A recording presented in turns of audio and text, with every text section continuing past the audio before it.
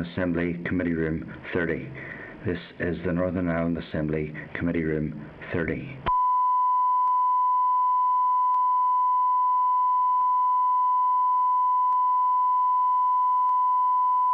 This is the Northern Ireland Assembly Committee Room 30. This is the Northern Ireland Assembly Committee Room 30.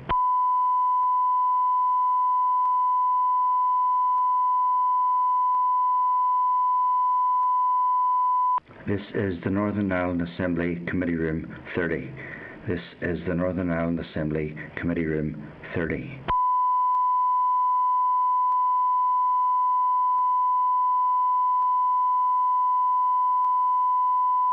This is the Northern Ireland Assembly Committee Room 30. This is the Northern Ireland Assembly Committee Room 30.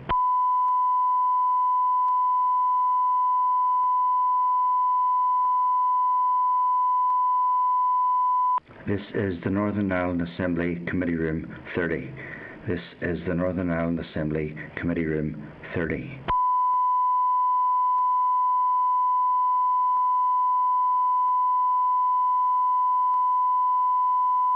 This is the Northern Ireland Assembly Committee Room 30. This is the Northern Ireland Assembly Committee Room 30.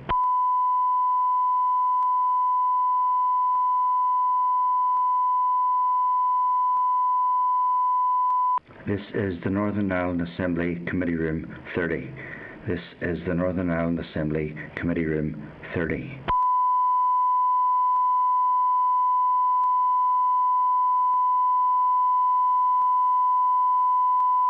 This is the Northern Ireland Assembly Committee Room 30.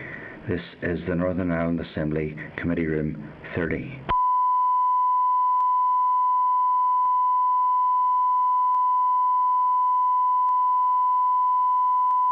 This is the Northern Ireland Assembly Committee Room 30.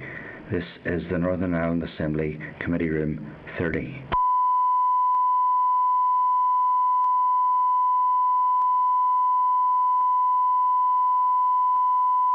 This is the Northern Ireland Assembly Committee Room 30. This is the Northern Ireland Assembly Committee Room 30.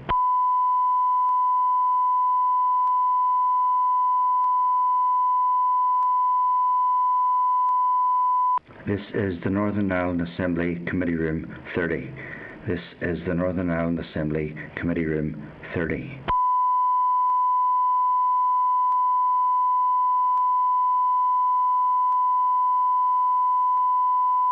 This is the Northern Ireland Assembly Committee Room 30. This is the Northern Ireland Assembly Committee Room 30.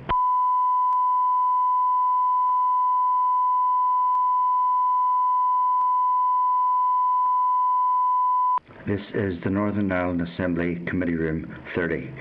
This is the Northern Ireland Assembly Committee Room 30.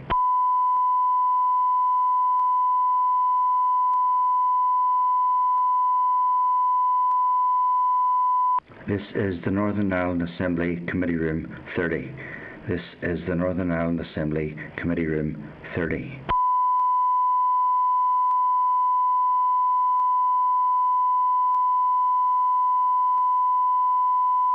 This is the Northern Ireland Assembly Committee Room 30. This is the Northern Ireland Assembly Committee Room 30.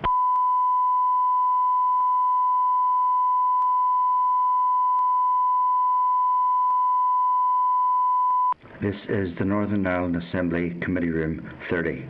This is the Northern Ireland Assembly Committee Room 30.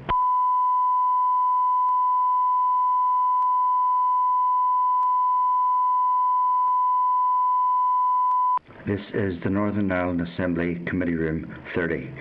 This is the Northern Ireland Assembly Committee Room 30.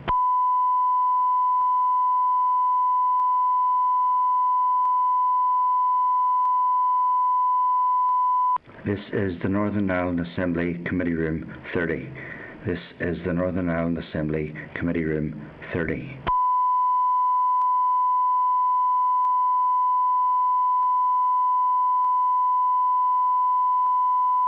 This is the Northern Ireland Assembly Committee Room 30. This is the Northern Ireland Assembly Committee Room 30.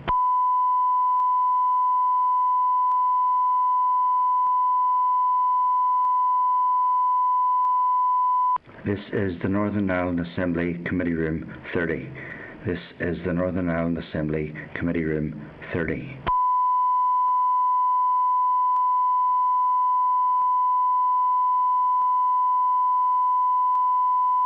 This is the Northern Ireland Assembly Committee Room 30. This is the Northern Ireland Assembly Committee Room 30.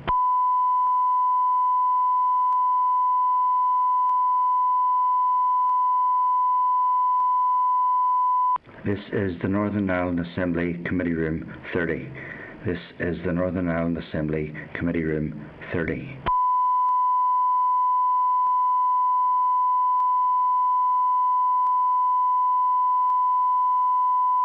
This is the Northern Ireland Assembly Committee Room 30. This is the Northern Ireland Assembly Committee Room 30.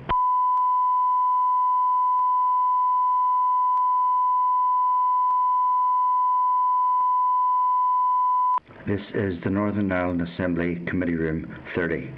This is the Northern Ireland Assembly Committee Room 30.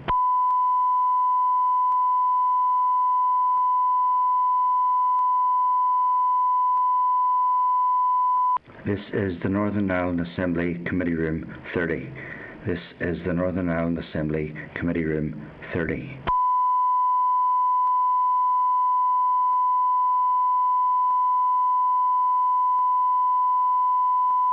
This is the Northern Ireland Assembly Committee Room 30. This is the Northern Ireland Assembly Committee Room 30.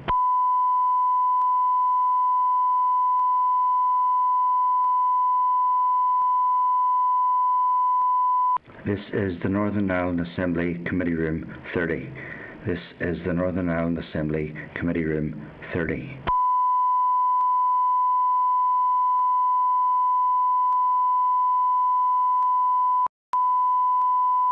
This is the Northern Ireland Assembly Committee Room 30. This is the Northern Ireland Assembly Committee Room 30.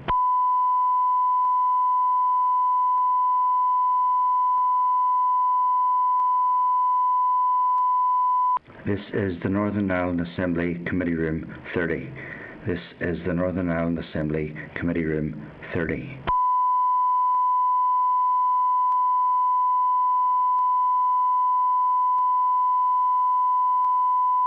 This is the Northern Ireland Assembly Committee Room 30. This is the Northern Ireland Assembly Committee Room 30.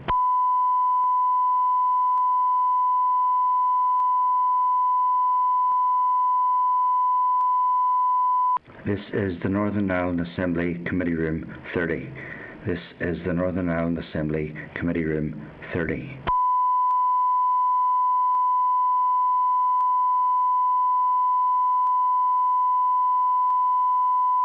This is the Northern Ireland Assembly Committee Room 30. This is the Northern Ireland Assembly Committee Room 30.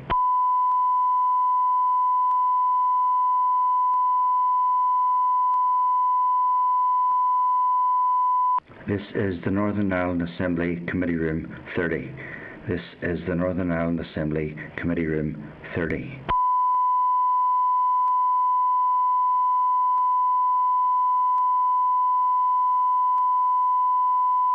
This is the Northern Ireland Assembly Committee Room 30. This is the Northern Ireland Assembly Committee Room 30.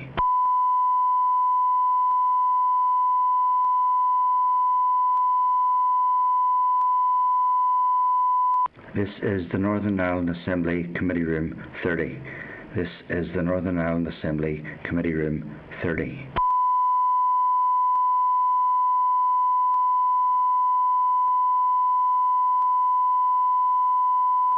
This is the Northern Ireland Assembly Committee Room 30.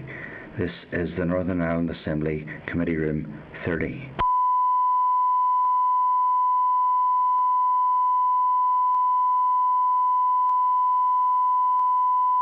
This is the Northern Ireland Assembly Committee Room 30.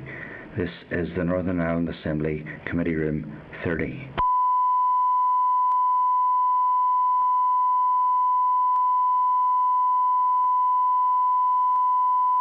This is the Northern Ireland Assembly Committee Room 30. This is the Northern Ireland Assembly Committee Room 30.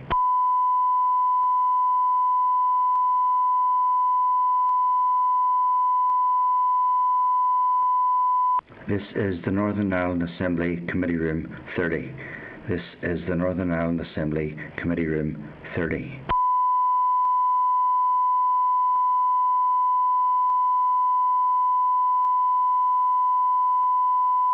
This is the Northern Ireland Assembly Committee Room 30. This is the Northern Ireland Assembly Committee Room 30.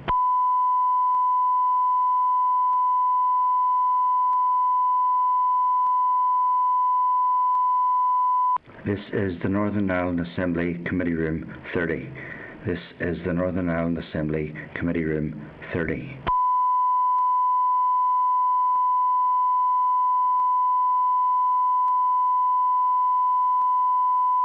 This is the Northern Ireland Assembly Committee Room 30.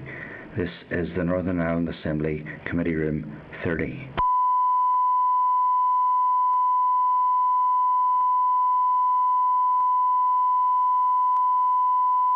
This is the Northern Ireland Assembly Committee Room 30. Okay, good afternoon, folks. I'm going to make a start on the meeting. I'd like to thank those members that are joining by Starleaf. We have Pat Sheehan, Doug Beattie, Martina Anderson and Emma Sheeran. I do see that we have Trevor down in the audience. I don't know if we can get him bumped up into the spotlight. Trevor is here. Trevor Lunn is here, and we have Christopher Stalford, who's just stepped out of the room for a moment. Given that there's only myself and Trevor Lunn in the room, I'm just going to run through those couple of housekeeping things that we normally go through beforehand. Not giving away any trade secrets or anything, what we talk about before we actually start the meeting, but just to remind members that today's business is a briefing by the First and Deputy First Ministers on the executive response to COVID and other general departmental issues. That we will then get an oral briefing from TEO officials on the assessment of the impact of Brexit on the institutions and North-South East-West relations, and an oral briefing by the Executive Office officials on common frameworks.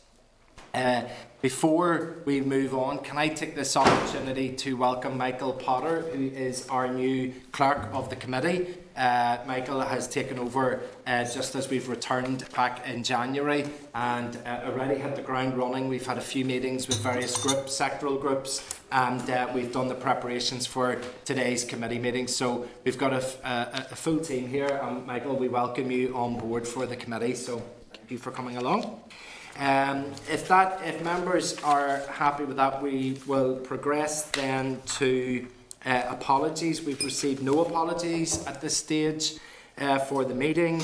If I could ask members then for item 2, the draft minutes of the meeting held on the 16th of December at page 5. Are members content that the minutes are a true reflection of the proceedings of that meeting?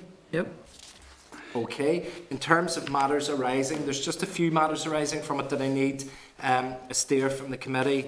On page 11 of the meeting pack, there's a response from Michael Gove to the committee's letter on the 11th of November, where we asked for written evidence on governance of the withdrawal agreement post-transition, the joint consultative working group, dynamic alignment with the protocol, influencing EU policy, common frameworks, and the treaty and trade negotiations and intergovernmental relations. Could I suggest that a copy of that is forwarded to all statutory committees and the AERC and to the other legislators, as we have discussed with them throughout the last term?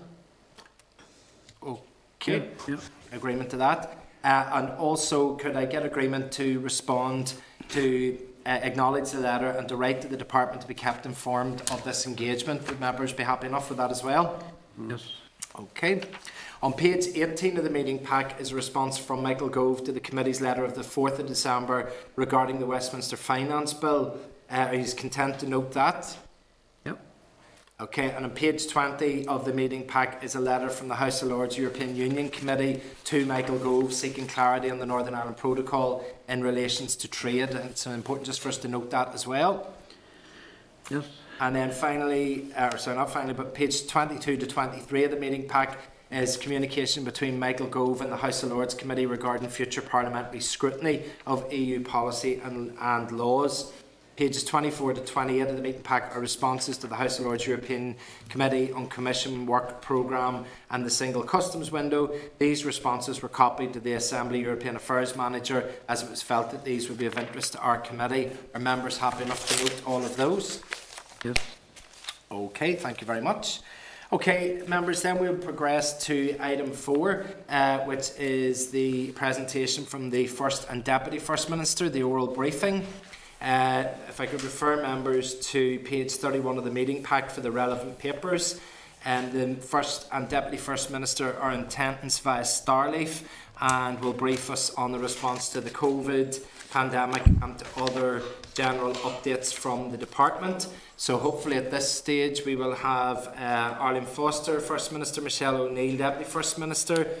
Just as ever, the precursor that the session is being recorded by Hansard and the transcript will be published on the committee webpage. You're very welcome. Happy New Year to both of you and thank you for coming along today. I'll maybe pass over to yourselves and then we can open up the questions after that.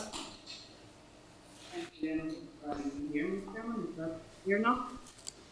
Yes, indeed. Maybe a bit faint there, Arlene, but maybe... Can you hear me okay now? Yeah, that's better now, yes. And I'm just going to see if my... Is that better? Okay. So I want to thank you, Chair, and obviously members for the opportunity to give an event since our last appearance, which was way back in July of 2020. It has, of course, been an eventful period, and whilst in July we may have had some growing optimism about the prospects for a return to normal business, the subsequent resurgence of the COVID-19 has meant that it has continued to dominate and shape our work. That's not just in relation to the effort required from our direct response to it, but it also, of course, has had an impact on our capacity to take forward other areas of business. And I know that the committee takes close interest in the range of our business, and we're happy to take questions on any and all issues that members have. However, in the time available, there are a number of key developments over the past 6 months on which it might be perhaps useful to focus. EU exit, of course, victims and survivors, programme for government, and new decade new approach. I'm going to hand over to Michelle to do that. Yeah, and just Arlene, that is just, it's still very faint, and I'm not sure if it is an issue, but I know with those types of headphones, the microphone does need to be very close to your mouth to pick up things there, so I don't know, maybe if moving it a bit closer would help. Sorry, Michelle, back to yourself. okay, and hopefully my sound's okay. Loud and clear. Okay, thank you. So also just to say thanks to the members of the committee for the opportunity to brief you across a wide range of issues today. This week also obviously marks the first year or the anniversary of the restoration of the Assembly and the Executive, and the focus on COVID from, I suppose, the early restoration was both unexpected and then obviously unavoidable. And I don't think that any executive committee has faced such a major challenge, especially so soon after the return of devolution back in January. And it has, without doubt, tested all of us in many, many ways. We're very grateful, obviously, for the support of the committee throughout the pandemic. COVID is clearly our priority, but nevertheless, it is important to note that despite all the pressures that there has been, significant achievements in other areas and the remainder of the mandate, we hope to build on those things. The First Minister has suggested an approach to discussion today, and we're happy to hear and to respond to what members have to say. Arlene? Okay, so we're going to start then with Brexit matters. The committee is aware that the UK and the EU reached agreement on the 24th of December on the future relationship, and the future relationship bill received royal assent on the 30th of December, ratifying that agreement into domestic law in the UK. And while, of course, there are differences across the parties in the executive, there's also a consensus that it was in no one's interest to leave without a deal in place. Therefore, it's welcome that a deal has been reached. It's clear that this is a complex agreement and will require careful scrutiny by all departments and ministers over the coming weeks. And it's also much wider than just a trade agreement, which I think we all know. There's a wide range of areas from transport to security.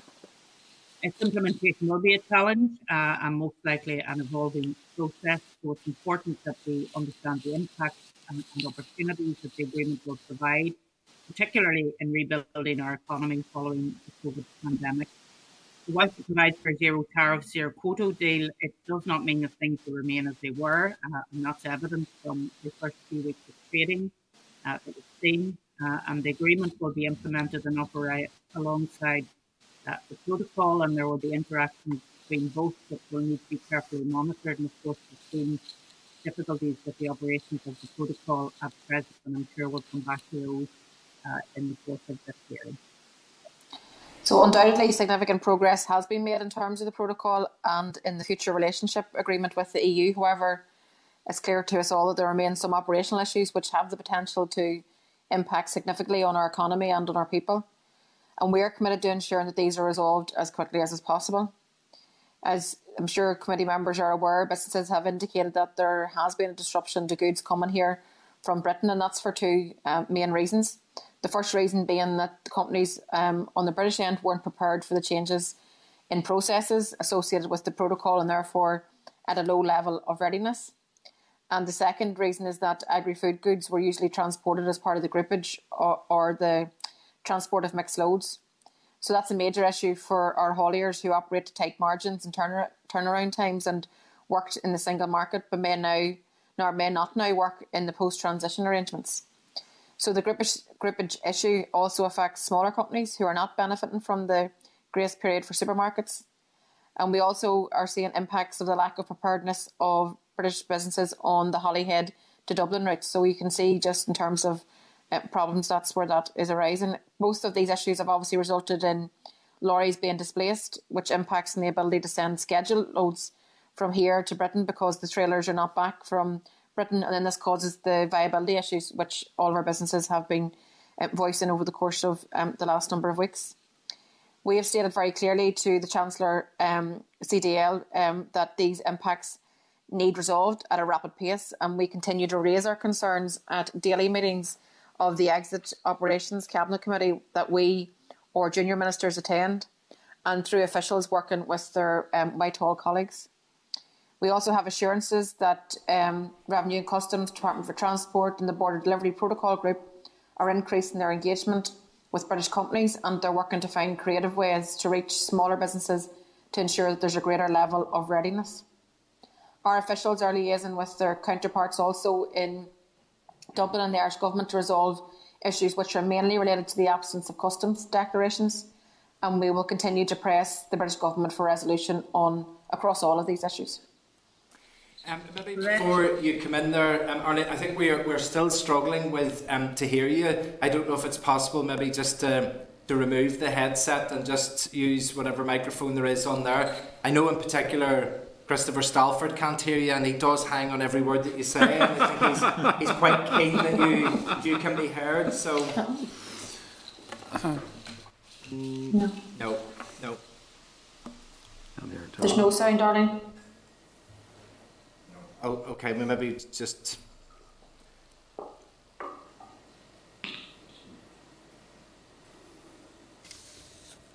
Might help if it's replugged in again. Brilliant. No warning, still no sound. No.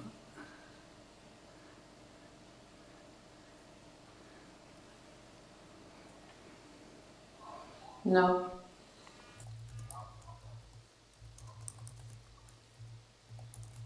Chair, do you want to take another piece of business and then come back to us, or does that? Yeah, maybe we'll take a 5-minute break, sure, to allow things to get sorted out. I'm happy enough to do that. We'll take 5 minutes.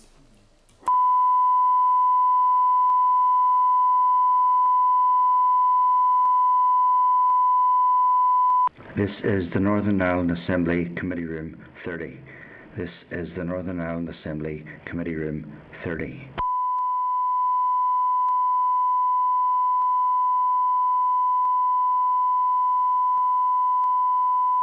This is the Northern Ireland Assembly Committee Room 30. This is the Northern Ireland Assembly Committee Room 30.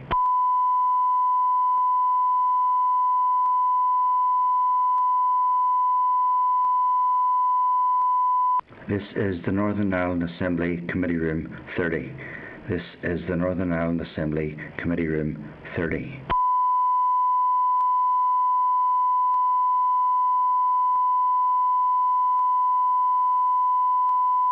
This is the Northern Ireland Assembly Committee Room 30.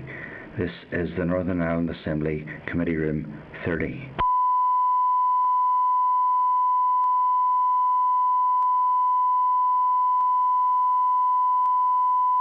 This is the Northern Ireland Assembly Committee Room 30. This is the Northern Ireland Assembly Committee Room 30.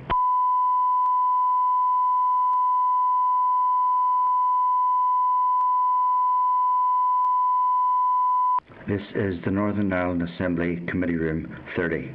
This is the Northern Ireland Assembly Committee Room 30.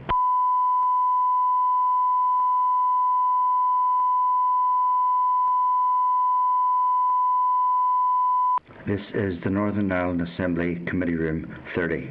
This is the Northern Ireland Assembly Committee Room 30.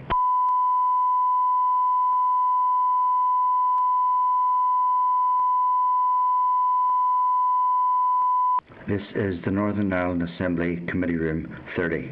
This is the Northern Ireland Assembly Committee Room 30.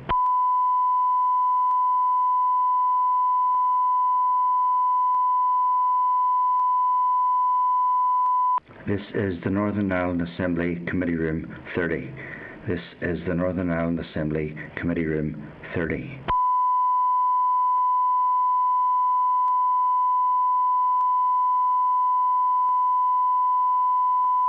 This is the Northern Ireland Assembly Committee Room 30. This is the Northern Ireland Assembly Committee Room 30.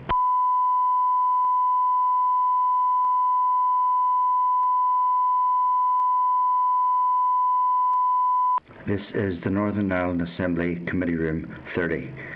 This is the Northern Ireland Assembly Committee Room 30.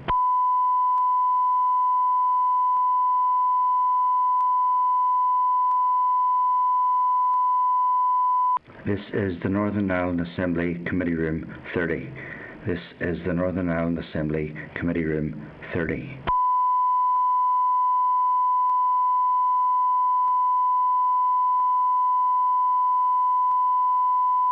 This is the Northern Ireland Assembly Committee Room 30. This is the Northern Ireland Assembly Committee Room 30.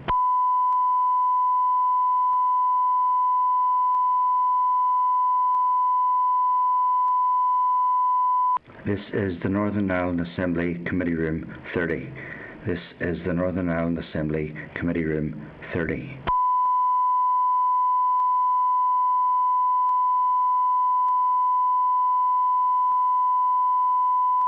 This is the Northern Ireland Assembly Committee Room 30. This is the Northern Ireland Assembly Committee Room 30.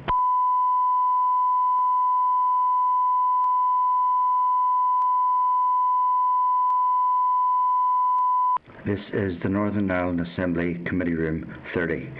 This is the Northern Ireland Assembly Committee Room 30.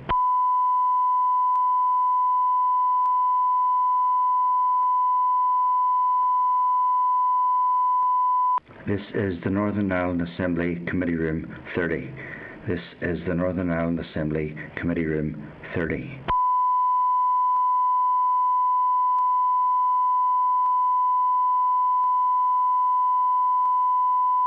This is the Northern Ireland Assembly Committee Room 30. This is the Northern Ireland Assembly Committee Room 30.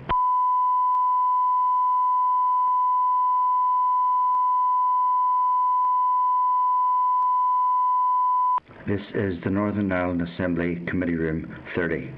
This is the Northern Ireland Assembly Committee Room 30.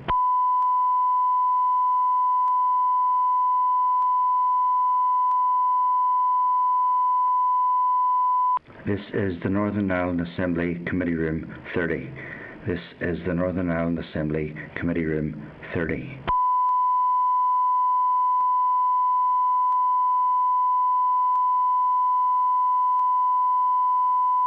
This is the Northern Ireland Assembly Committee Room 30. This is the Northern Ireland Assembly Committee Room 30.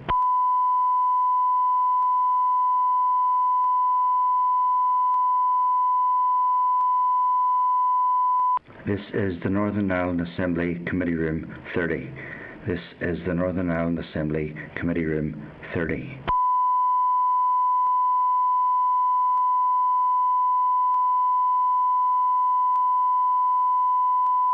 This is the Northern Ireland Assembly Committee Room 30. This is the Northern Ireland Assembly Committee Room 30.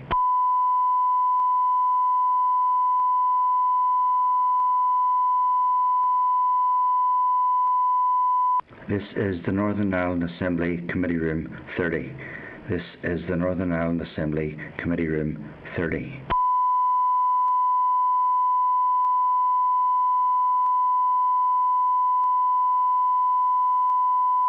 This is the Northern Ireland Assembly Committee Room 30. This is the Northern Ireland Assembly Committee Room 30.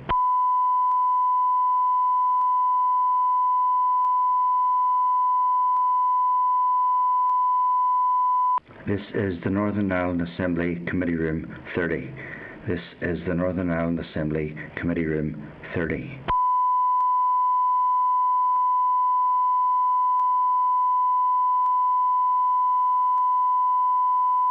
This is the Northern Ireland Assembly Committee Room 30.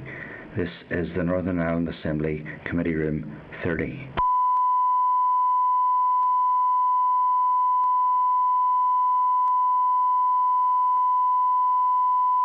This is the Northern Ireland Assembly Committee Room 30. This is the Northern Ireland Assembly Committee Room 30.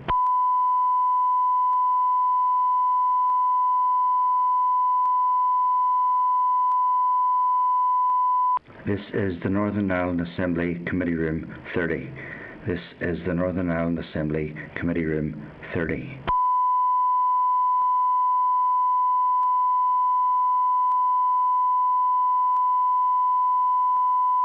This is the Northern Ireland Assembly Committee Room 30.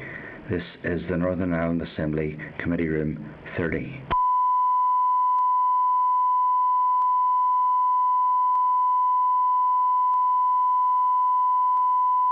This is the Northern Ireland Assembly Committee Room 30. This is the Northern Ireland Assembly Committee Room 30.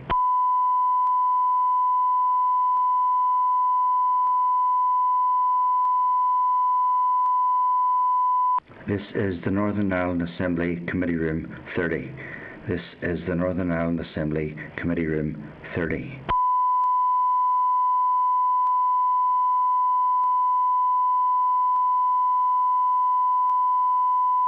This is the Northern Ireland Assembly Committee Room 30. This is the Northern Ireland Assembly Committee Room 30.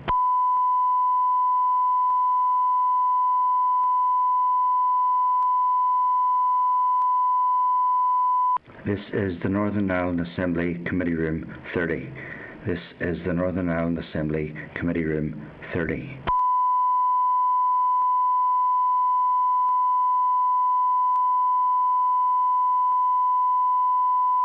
This is the Northern Ireland Assembly Committee Room 30. This is the Northern Ireland Assembly Committee Room 30.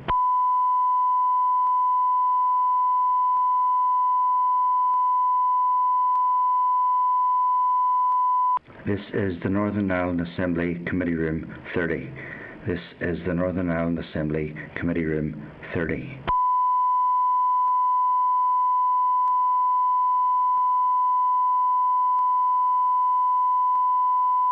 This is the Northern Ireland Assembly Committee Room 30.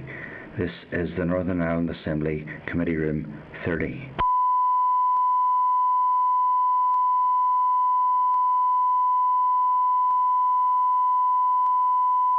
This is the Northern Ireland Assembly Committee Room 30. This is the Northern Ireland Assembly Committee Room 30.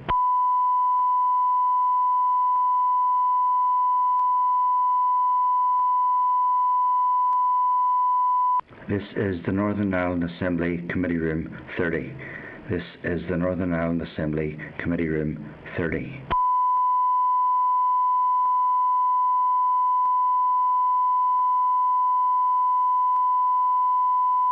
This is the Northern Ireland Assembly Committee Room 30. This is the Northern Ireland Assembly Committee Room 30.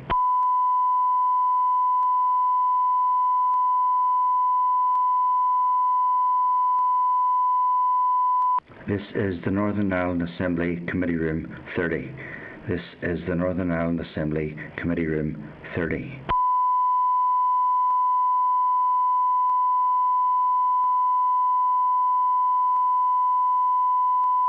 This is the Northern Ireland Assembly Committee Room 30. This is the Northern Ireland Assembly Committee Room 30.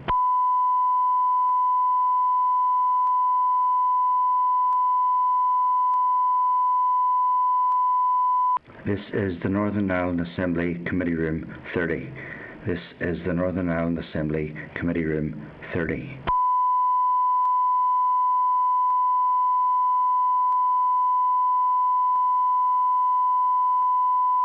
This is the Northern Ireland Assembly Committee Room 30. This is the Northern Ireland Assembly Committee Room 30.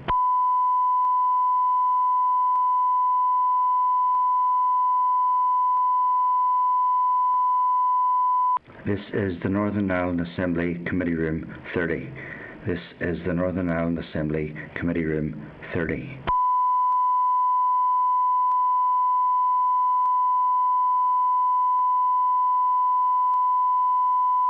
This is the Northern Ireland Assembly.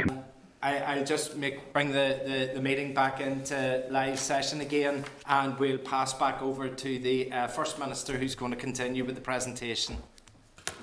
Okay, so in terms of the next issue that we wanted to address with the committee, it was victims and survivors, and in terms of the appointment of the Commissioner for Victims and Survivors, we've concluded the consideration of options for that post and have now instructed our officials to commence the process for the appointments of a Victims Commissioner.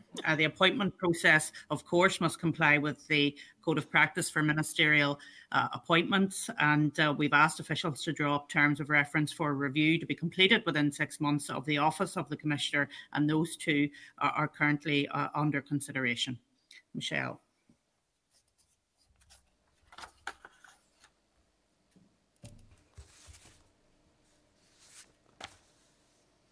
Maybe we've lost her. This really is a joint office, isn't it, Michelle? We can't hear you. Can you hear me now? Yes, we've got you back again, yeah. Apologies. So we have, as I said, we are committed to meeting the needs of bereaved victims and survivors, and indeed the groups themselves have highlighted concerns, particularly in regard to acknowledgement of the trauma that bereaved victims have experienced. So our officials have been exploring options to address the need to acknowledge what bereaved victims have suffered, which could be delivered by the Victims and Victims and Survivors Service. And we're currently considering these, and will reach a decision shortly. So then, in terms of the Victims Payment Scheme, Justice Minister has indicated to the Assembly that her aim is to open the scheme to applications in early March. A substantial programme of work is underway with the Department of Justice. However, more work remains to be implemented before a scheme of this complexity and magnitude can become operational, but progress to date includes ongoing development of an online system to receive applications. A tender process for the appointment of an assessment service provider will conclude shortly. NIJAC is at an advanced stage of the selection process for an interim victims payment board. Accommodation has been secured. Department of Justice officials, in conjunction with TEO, continue to engage with all of the relevant bodies regarding evidence retrieval processes, and fortnightly engagement meetings continue to be held with the sector. In terms of the interim president, the Lord Chief Justice has announced the appointment of Mr Justice McAlinden as the interim president of the Payments Board. If I can turn then just briefly to historical institutional abuse. At the end of December, the Historical Institutional Abuse Redress Board had received 959 applications for compensation. The board has made determinations totalling £7.38 million and paid out £5.76 million of redress. The new president of the board is Mr Justice Ian Huddleston, who was appointed on the 8th of January as part of a periodic reallocation of judicial roles. The previous president, Mr Justice Adrian Colton, is returning to the courts to take on the role as the lead judicial review judge, and of course we would want to acknowledge the key role he has played in establishing the scheme, the first payments for which started to be made just 7 weeks after the scheme opened. And just to say that I'm very pleased to confirm that Fiona Ryan took up her post as Commissioner on the 14th of December, and her role will be to represent the best interests of all of the HIA victims and survivors. There's no doubt that she has got many challenges ahead, such as work on an apology, a memorial, and ensuring that proper support services are put in place.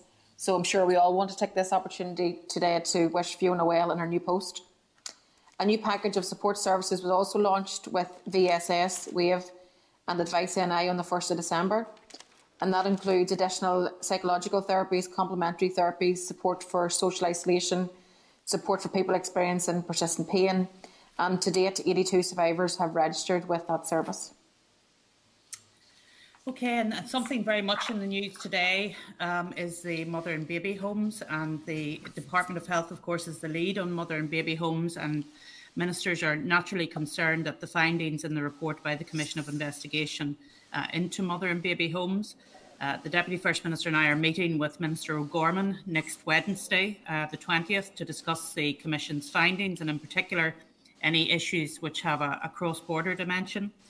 The Interdepartmental Working Group on Mother and Baby Homes, Magdalen Laundries and Historical Clerical Child Abuse, which has been chaired by Judith Gillespie, is currently considering the findings and recommendations of that report.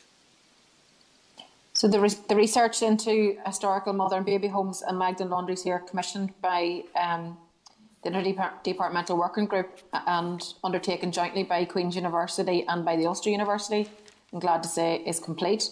And we understand that a paper will be brought to the Executive shortly for consideration. And then, subject to the Executive's approval, it's intended to publish the research report before the end of this month, so the end of January. Alongside the publication of the research report, the Executive will also be asked to consider and agree recommendations on the way forward. The chair of the group has established a reference group, and that includes obviously a reference group of victims and survivors and also their representatives. And they clearly have to play an important role as in terms of this work programme. And then finally, Chair, the programme for government, and a significant amount of work has taken place to develop a new outcomes-based programme for government.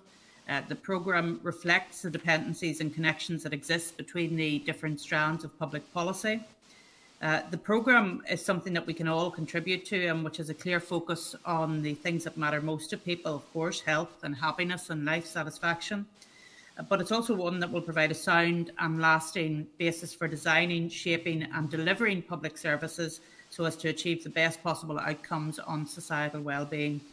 At our meeting on the 22nd of December, the Executive agreed a draft outcomes framework for use as a starting point in a public consultation about the direction of the programme for government, and we expect that process to launch very soon. We will, of course, share the document with the committee as soon as we can. Our officials will be able to say more about the PFG development process and consultation when they attend committee next week, when they're coming to provide an update on NDNA matters, which of course includes the PFG. Then in relation to the work that we're doing to develop the new outcomes-based programme for government, it's important that we get the wording of the outcomes right. And that is the critical first step, and that is why the Executive is seeking to achieve, or what it's seeking to achieve in the forthcoming public consultation. The new draft outcomes framework is only the beginning of the conversation, as the committee knows, a starting point for discussion and I've no doubt for debate. The framework sets out draft wording of the outcomes and incorporates some early thinking around what the key priority areas might be under each one. The Executive is also committed to working in a very joined-up way to put in place impactful strategies and actions that tackle our most intractable problems and to deliver real and lasting change in the things that matter most to people. At the end of the consultation and when finalised, the new framework will provide a basis for a longer-term policy planning by the Executive and act as a touchstone for all strategies and actions in moving forward. That's our opening remarks, Chair, so okay. Over to yourself. Yep. Thank you very much indeed for that, and I'm glad that we've got our technical hitches sorted and we're up and running. I'll maybe start, as we've said, it's July was the last time really that we had the chance to catch up via the committee. So maybe if I could ask a question just about public messaging in terms of COVID, and public messaging and behaviour has been critical to prevent the spread of coronavirus in our communities, but do you feel that the behaviour of politicians has reached the standard asked of them by the public? I mean, does going to London when the advice suggests that we don't help? Does going for long distance walks well away from your home help? Does not wearing face masks help? Does attending large scale events help to curb the spread? Do you think that using your veto in the executive to prevent the necessary and essential lockdown that was required, and the lack of which has undoubtedly led to the further spread of the virus in our communities, did that help? And I suppose maybe just to ask them, do you regret some of the decisions that you've taken, and do you feel that you need to apologise to the public for asking them to do what evidently some in the political cohort have been unable to do? So thank you for that question, Chair. I think we should all remember, including everybody on this call, that politicians are human beings, and we're like the rest of humanity, and decisions are made which people probably need to reflect on in the future. However, I will say, if you're making a political point about members of my party going to Westminster, they are representatives like you are. You're in the Assembly today. You've travelled up to chair a meeting, and of course that's essential work and needs to be done. Michelle and I have decided to not do that today. We're coming in remotely, and we can see all the difficulties that are attached to all of that. It is very challenging for all of us to try and continue to represent the people that put us into these positions, whilst at the same time making sure that we send out very strong public messages around COVID and the need for us to stay at home and to do what is right at this time. In terms of the veto, as you will know, it's a mechanism that has been put in by the Belfast Agreement. There were no changes suggested to that in the New Decade, New Approach, and therefore it is something that is open to 3 members of the Executive to call for. At that particular point in time, you will recall that we were trying to give hope to hairdressers, people who were really under a lot of pressure, small coffee shop owners, and the decision was around whether to allow them to open for a week or not. I don't regret that because I think when you look at other jurisdictions and you see what has happened right across Europe and indeed the world, none of us could have foreseen the severity of what was coming down the tracks towards us, and that's what we're having to deal with now. I think that the Executive and those of us who lead parties within the Executives have always strove to have a proportionate and balanced approach to dealing with COVID-19. Hindsight is a wonderful thing, and we can look back and say there are things we should have done or things that we should not have done at all in this past year. But there will be plenty of time for reflection. I think what we're involved in now is trying to make sure that we lead Northern Ireland in a way that gets us as quickly out of this dreadful situation that we're currently in at the moment. And it is not without hope, Chair. I am delighted to say that Northern Ireland is leading the United Kingdom in terms of the vaccine rollout. It's wonderful to see that going so well. Our positive case numbers from a high of over 2,000 is now falling, and today is at 1,145. But that doesn't take away from the fact that our hospitals are under incredible pressure at this moment in time, and therefore there's a lot that needs to be done by those of us in public life to get messages out to people that they should stay at home as much as possible at present. The only thing really to add to that is I think that there will be plenty of time to concur actually in this point. There will be plenty of time for reflection, and I think that given the challenges that we face right now, we have to very much be focused in the here and now. And that is the situation that we have, that our health service is under huge pressure. Our healthcare workers are under huge pressure. The system is on the brink of collapse. And we took the opportunity yesterday on the joint platform on the Hill of O'Neill and Dungannon to just reinforce that message of stay at home. And we'd ask the committee for your support in doing likewise. I think that some of the work that we're involved in as the executive, particularly around the work of the task force, we very much look to strengthening the communications. We have our own, obviously, internal executive information service. We have all different departments trying to deliver on their roles within, in terms of their response to the executive.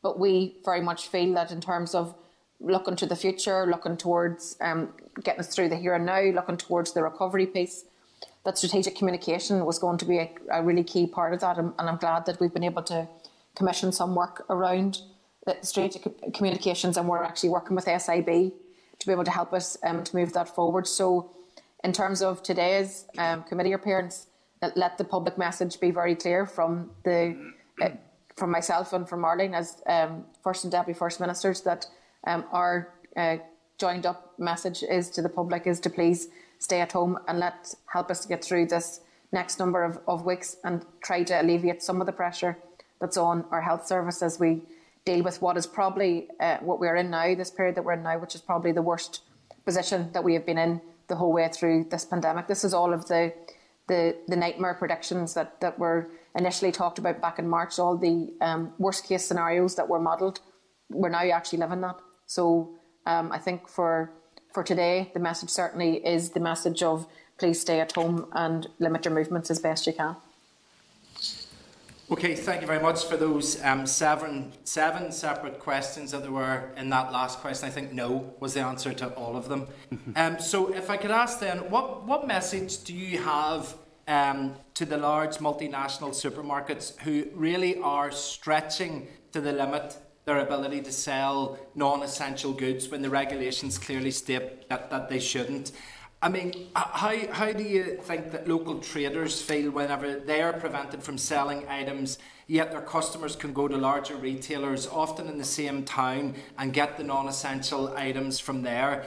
I mean, I think they would like to be able to hear those traders that you would understand the hurt that causes to many of them and their businesses. And as a question, is a mere guilt trip going to cut it with the larger retailers, or will you regulate to stop this from happening and ensuring, I suppose as it is, that there's a coronavirus retail level playing field? Well, the executive is working our way through this, and it's more than mere threats, I think maybe is what you called it, or guilt trip. Guilt trip. It's more than that. We're actually looking at what else we can do, because we do. And we've had this discussion at the executive, all executive ministers have, including your own ministerial colleague, where we've been chatting out what else we can do to try to bring this in regulation if there is a way for us to do that. It's not straightforward, but we absolutely recognise that smaller retailers are being disadvantaged because of larger retailers taking liberties. So if we will discuss this again tomorrow with the executive, and we also have a roundtable discussion scheduled for Friday with major retailers around this very issue, which obviously is very topical. None of the smaller retailers who are doing the right thing and complying and keeping their doors closed, they shouldn't be in any way disadvantaged in terms of the larger retailers who are perhaps exploiting the flexibilities that they currently have. But if we have to regulate them, that's what we will do. Yeah, thanks, Michelle and Chair. I mean, I think we've always approached this, Chair, in the recognition that what we're asking people to do is something that ordinarily we certainly wouldn't. And we've always asked people to work with us in a partnership. And that's true of whether it's been the churches or whether it's been with local government or with the Health and Safety Executive or the police. And that's why we're bringing people together to have that conversation, because we would much rather people recognise their moral duty in all of this, because it is wrong. And I've already said this in the chamber, it is wrong that small independent stores that are, for example, selling clothes are told to close by the executive. Yet those big multinational stores, which also sells clothes as well as essential goods, are able to continue to do that. And I don't think that's fair. It's not right, it's not equitable, and it's discrimination. So we will look to those companies to take action. They have already taken action, some of them by saying that they're going to enforce the mandatory wearing of masks. A little late for our liking, but still they have decided to do that, and we welcome that. So we would ask them to also look at their responsibility as large retailers to the rest of the economy in Northern Ireland, because it is not right that those small independent retailers who are receiving stock in for spring and summer now still have a lot of stock left in terms of their winter stock. So we absolutely agree that something has to be done, and we will approach this meeting on Friday to try and deal with these issues. I think that would certainly be welcome, because there are, in terms of the moral outrage, I think there's even some examples of larger retailers closing down sections within their shop to make sure that the majority of what's open is actually essential, and then that allows them to sell essential and non-essential. And I think that that has been particularly hurtful to the small retailer in the local towns right across Northern Ireland. So I think the movement on that would be very welcome. Ministers, you've mentioned already about the report into the mother and babies issues here, and that there will be a report hopefully by the end of the month. There is a small perception out there that maybe there's been quite a delay in this report, and I was wondering if you could explain to us, if there is a delay, what has caused that, and that if you feel that if the report warrants it, that there would need to be an apology and even a public inquiry, if required, into this issue here in the North. Just to sort of acknowledge the significant damage and emotional hurt that has been caused as a result of that. Is that something that you would commit to if the report suggested it? As I said, we expect to receive the report by the end of the month, and I know that a lot of work has been taken forward by Judith Gillespie and her team in terms of working with the actual victims and survivors. They have to be to the core of any decisions around what happens next. So I believe the executive will have this report by the end of the month, and I look forward to getting that and actually turning around a response very, very quickly.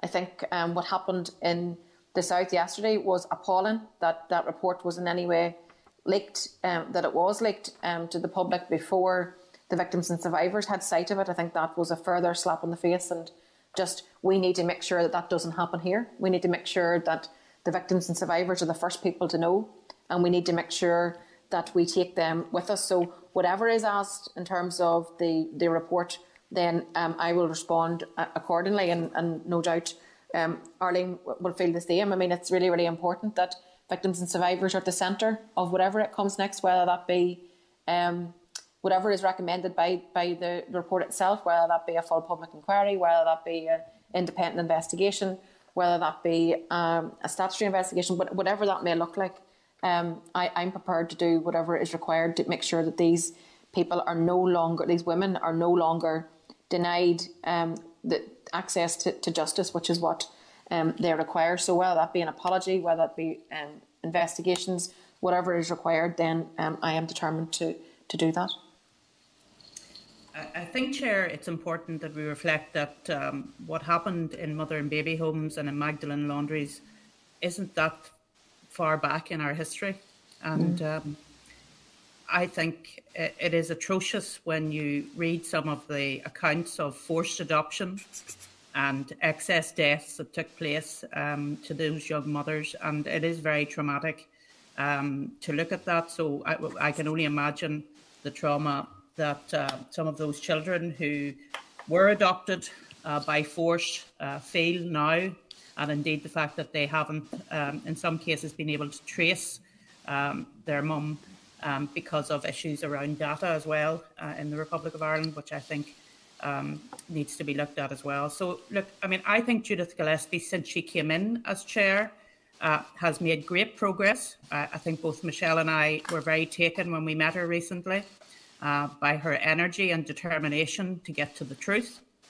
So I very much look forward to her report. And whilst I totally understand that some people will call for a public inquiry, I think it's also recognised by others that because this is such a personal issue and such a private issue, that others may not want that to take place. And so we'll listen to all of those arguments and hear what Judith has to say to us in relation to what is the way forward. And as Michelle says, we will want to take that forward, whatever that is.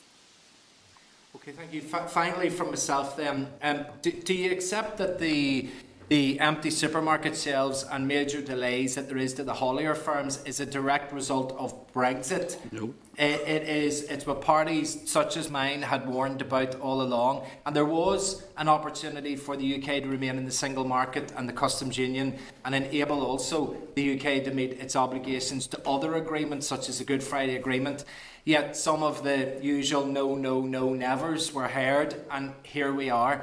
So can I ask, do you feel that the current situation that we're in is a price worth paying for the freedom that you feel Brexit was going to offer us?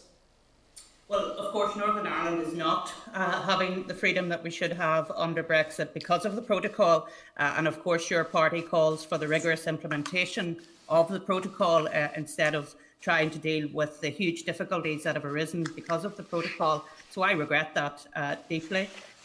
Michelle will have a different view, of course, on Brexit. But let me say this, I think there are opportunities for us. It is a gateway to opportunity, but only if we deal with the iniquitous protocol, which is causing so much difficulty to the people of Northern Ireland. Chair, just as you know, we don't have a shared view on Brexit, and you know that my view personally is that there's nothing good to come from Brexit, and that we've always known all along it comes with huge challenges. We also know that the people here voted to remain, so we have been taken out of the EU against our wishes. I think what we're experiencing largely in the last number of weeks has been directly as a result of, if you want to call it a trade and adjustment shock. It's very clear that because of the lateness of the deal and the detail of the deal, that on the British side there has not been preparedness, and the operational readiness has not been to where it should be.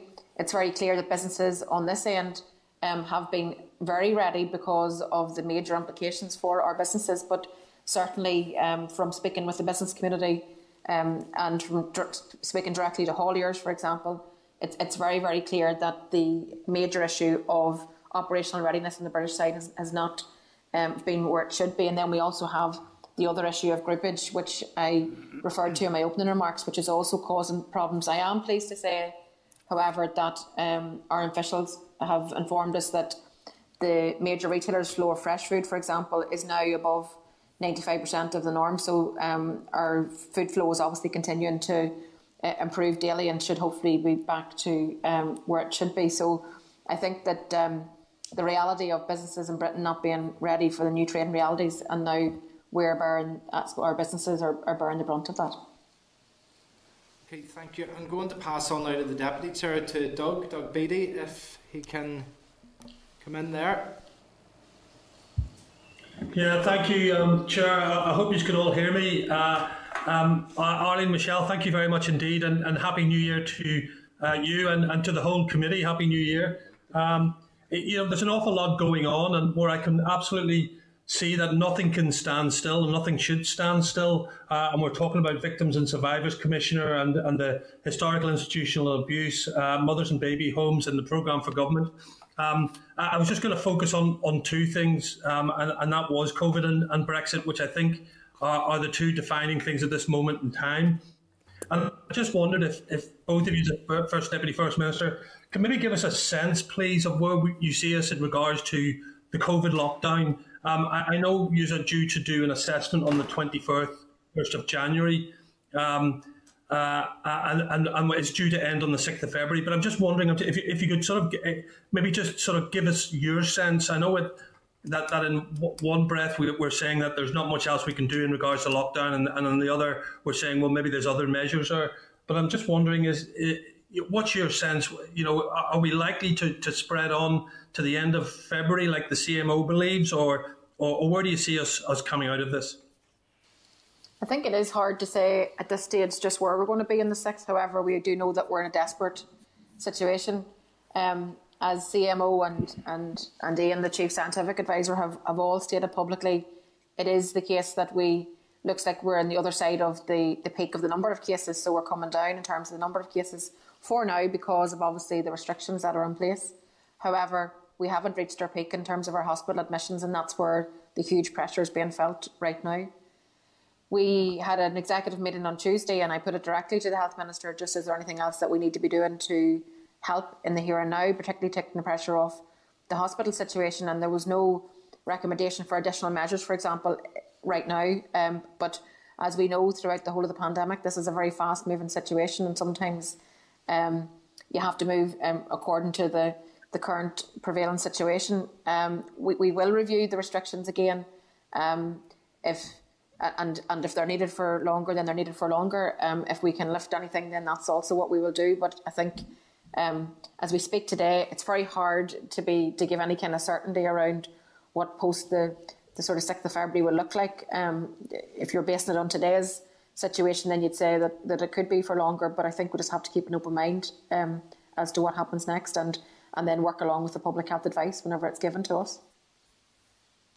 Yeah, so just to add very briefly, Doug, I mean, I know people want to have certainty, and we hear from different sectors quite frequently the fact that we haven't given them certainty. I wish we could have certainty. We haven't been able to have certainty now for a whole year. It is hugely frustrating. I'm on record many times of saying none of this is inevitable. It is down to personal responsibility and taking the actions to cut down on social contact, to make sure that we're not putting pressure on our National Health Service. Today, our COVID inpatients has reached the grand figure of 869. That's incredible. We were nowhere near that on the first wave. I think that's actually double, if not more than double, where we were on the first wave. So the pressure on our health service is immense. And I do want to take the opportunity to pay tribute to the resilience and the determination of our healthcare workers, whether they're ancillary workers, whether they're nurses, whether they're doctors or consultants. They have all stepped up, and you could see that at the weekend when the call went out from the Southern Trust and the Western Trust in relation to come in, please, we need your help, even if you're off duty. So, look, we will have to recognise the work of our health heroes after this is all over in a meaningful way. We know that, and we're going to have to step up and do that. And I think the whole Assembly would want us to do that as well.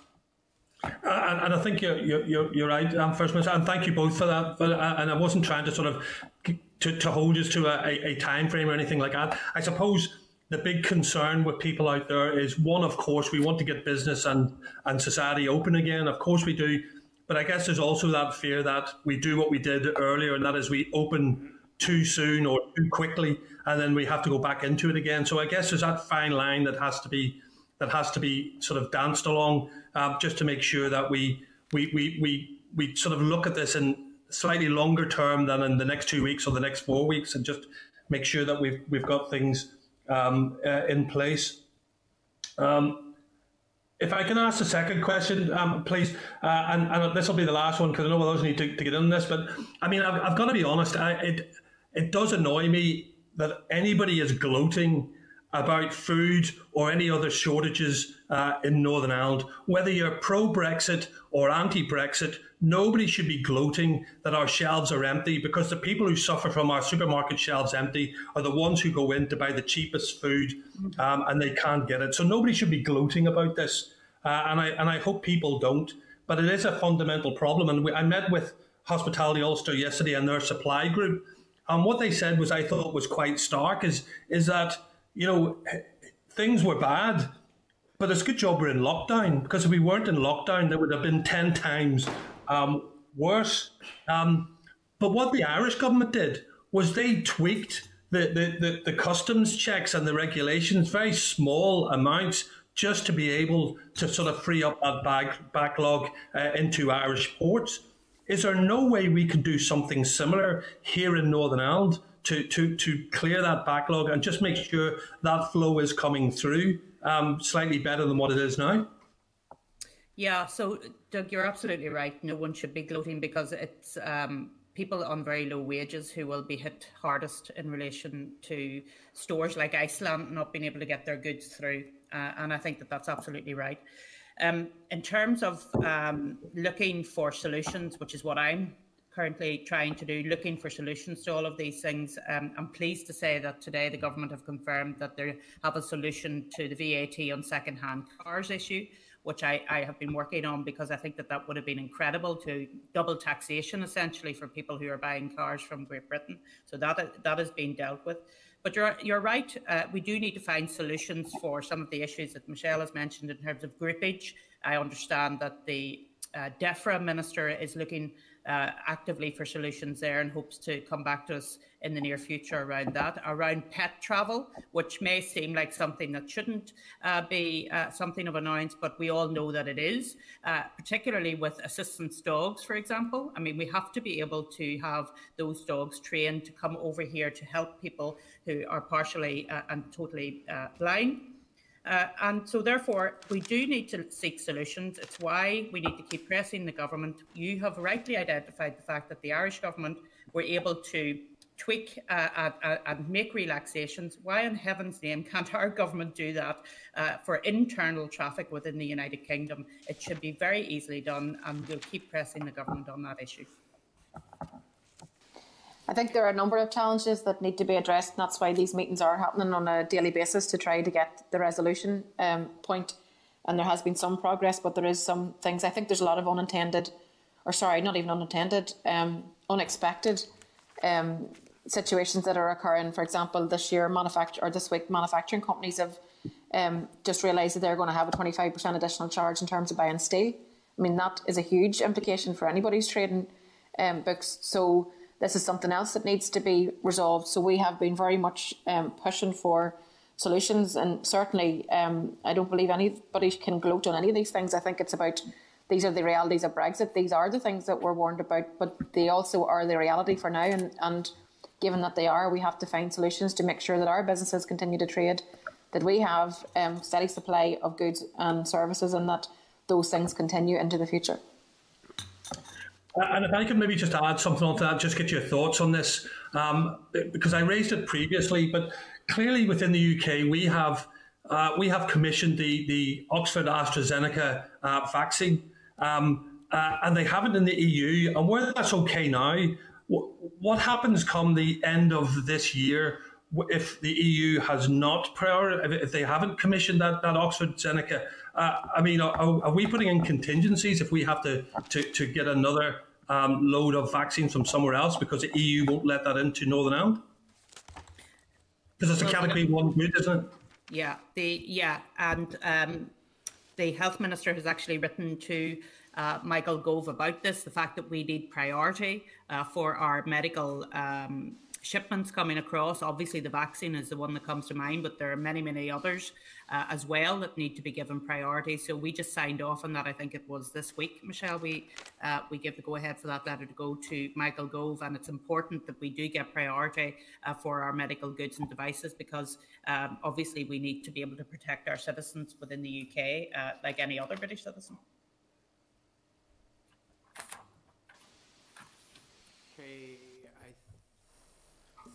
Yep. Okay. I think we're finished up there with Doug. Then we can move into the room to Trevor Lunn. Yes, thank you very much, Chair. Wish both ministers a happy new year, a better one than last year.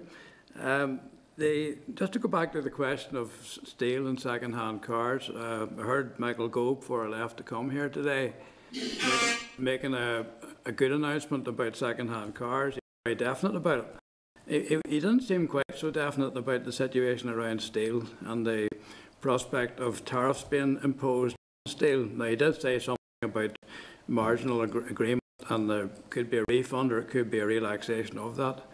Are we fairly certain that that situation has been resolved? Because I didn't think he was definite enough. On the steel issue, I don't think it has been resolved yet, Trevor. I think it's something that we have to continue to work on. Certainly, it looks as if we have found a solution on VAT on second-hand cars, but I think the steel thing really only came into our vision very recently. This is the issue where steel comes into GB, a tariff is paid, but then if it comes across to Northern Ireland, there's another tariff imposed because it's going back into GB again, and we're seen to be making goods in terms of the single market for goods here in Northern Ireland in the European sense. So we have to get that sorted out because, as Michelle says, manufacturing companies just would not be viable if that was to come to fruition. Yeah. And just to add, I mean, I think just to concur with what Arlene said, I think that what Michael Gove said today promised something on steel imports, but didn't go as far as to say what the solution is yet. So I think there's a bit more work to be done. We'll be meeting Michael Gove, actually, I think later today as well, and certainly probably repeatedly over the coming days. So we'll be making sure that we raise this, given the significance to the manufacturing industry, and even particularly it's right across the north, of course. And Arlene and I both represent constituencies that have very high manufacturing industry and actually produce some of the largest vast majority of crushing and screening equipment for the whole of Europe. So it's detrimental to all those businesses. Yeah. Just on to continue with Brexit, the supply chain to retailers in particular, it's no surprise that I'm totally against Brexit and I wish it never had happened. But I don't think that the effects of it are working out to be quite so serious in terms of stocking supermarket shelves and so on as we might have thought. I mean, I was in a major supermarket last week, and it was very obvious. There were a lot of bare shelves. It was worrying. I can only say that somebody close to me was in the same supermarket this morning, and Not too close, I hope. two things she noticed, my wife, and two things she noticed was that the shelves were well stocked again, but she didn't recognise a lot of the brands that were on the shelves, and the feeling would be that our business is doing what business always does, and adapting to circumstances and finding a way. And that a lot of this stuff was actually coming up through the Republic of Ireland rather than across the RIC. So, well, yeah, there are two things, Trevor. In terms of the shortages that we've seen last week, I think some of those were related actually to the French blockade, which was nothing to do with Brexit and everything to do with COVID. You'll recall just before Christmas and the New Year, the French stopped lorries from going across because of the fact that they said they needed a positive or a negative rather COVID test, and so that took some time to work through. So we lost a couple of days, and that has now fed its way through because we're at the end of the supply chain, and we've seen the evidence of that. So it's not all protocol related, but that piece has now been rectified. In terms of other goods on our shelves, I did notice that Sainsbury had taken some of the Spar products into their shops in Northern Ireland. I don't see that as a negative, Trevor, and I want to tell you why. Sainsbury only get, I think, the dear Minister was telling me, a very limited number of produce is from Northern Ireland that goes into the supermarkets in Northern Ireland. And therefore, if they're increasing the number of products from Northern Ireland in their supermarkets in Northern Ireland, I think that's a really good thing, actually, because it shows that our produce is being able to take advantage of that. What I wouldn't like to see is that our consumers have a reduction in the number of ranges that they're able to access, and I think we've seen a little of that happening, and it's something that we'll be engaging with the supermarkets on. Yes, well, I agree with you. I wasn't disagreeing with you, actually. I mean, it's a good thing that Sainsbury's are managing to access Spar products, and wherever they access the stuff from, I'm fine with that. Could I just ask you, you had a discussion earlier about the mother and baby homes. I think both of you would probably remember that we had a debate about this in the House a few years ago, about the Bon Secure home in Tuam. It was Barry Michael Duff, Michelle's ex-colleague, who sponsored the debate. And a lot of the things that were being alleged at that time actually turned out to be quite true. In fact, in the Republic, it turned out to be a lot worse than what was anticipated at that time. Now, I know that Youth Gillespie, and I've met her over this, is doing an excellent job. I'm sure she will. But there's no border in this. I mean, these homes are organised by the same organisation, North and South, and the practices that have been revealed in the South are absolutely horrifying. There's no reason to think that it was any better up here. And some of these homes were still open in the early 2000s, at least two of them were. And it's hard to escape the notion that the only thing that would satisfy people will be the same as what happened in the South, will be a full public inquiry. And I acknowledge the work that Judith Gillespie is doing, but I think it probably needs to go further than that. I think you have to come at it, Trevor, just in terms of the approach. I mean, Judith has done her piece of work, but she will make recommendations to us, and then that's where we decide in terms of what comes next. I just think at the heart of everything that we're doing, we have to have the victims and the survivors right at the centre of everything that we do. They should own the decisions that we take, and I think that to me would be fundamental in terms of how we would respond to the report. I think that it has been long awaited. I think the fact that Judith will be presenting a report within the next 2 weeks comes obviously very hot on the heels of the report in the South, and I think that so timing wise, I think that's a good thing. But you said yourself, it is harrowing, the things that happened, and the fact that it happened up until so recently is even more harrowing, because people think this is something that happened way back in the day, when clearly that's not the case. So we have to respond, I think, in a way that's both that is listening to the stories of the victims and the survivors, and we have to respond in a way that is responsive to their needs and with sensitivity and with respect, I think, as well for what they've been through and how far they've come. So I don't want to jump the horse, but I would certainly say that whatever comes forward in terms of recommendations from the group, then we need to embrace it very quickly, and we need to turn it around into what is the next step, so that victims don't feel that they've reached a certain milestone and then, you know, things are parked again. We need to turn this around very, very quickly. Okay. One more very quick one, Chair, you don't mind. It's just around COVID and the closing of schools, particularly primary schools.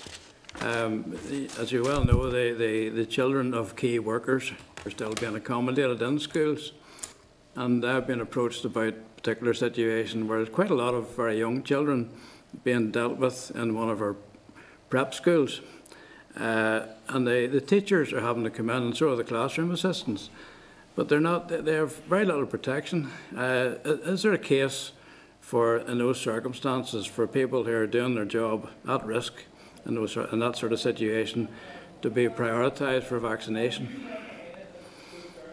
Well, Trevor, the prioritisation in relation to vaccination is set by the Joint Committee on Vaccination and Immunisation, and that's where we take our lead from. And the reason why it's set by them is they look at all of the different priorities and information that they have to decide where they can get the maximum impact on society. And that's why our care homes and our over 80s were the first, because when we had a meeting with Jonathan Van Tam, who is the Deputy Chief Medical Officer of England, he was able to share with us that if you vaccinate 43 people in a care home, that saves a life, one life. But when you go down the priority list and you move into, say, for example, and I'm not saying all teachers are young teachers, but if you look at young teachers and if you vaccinated, I think he said a couple of thousand of young teachers it would take before you would save one life there. So they're looking at it from the point of view of saving lives in terms of vaccination and how they can get the maximum impact.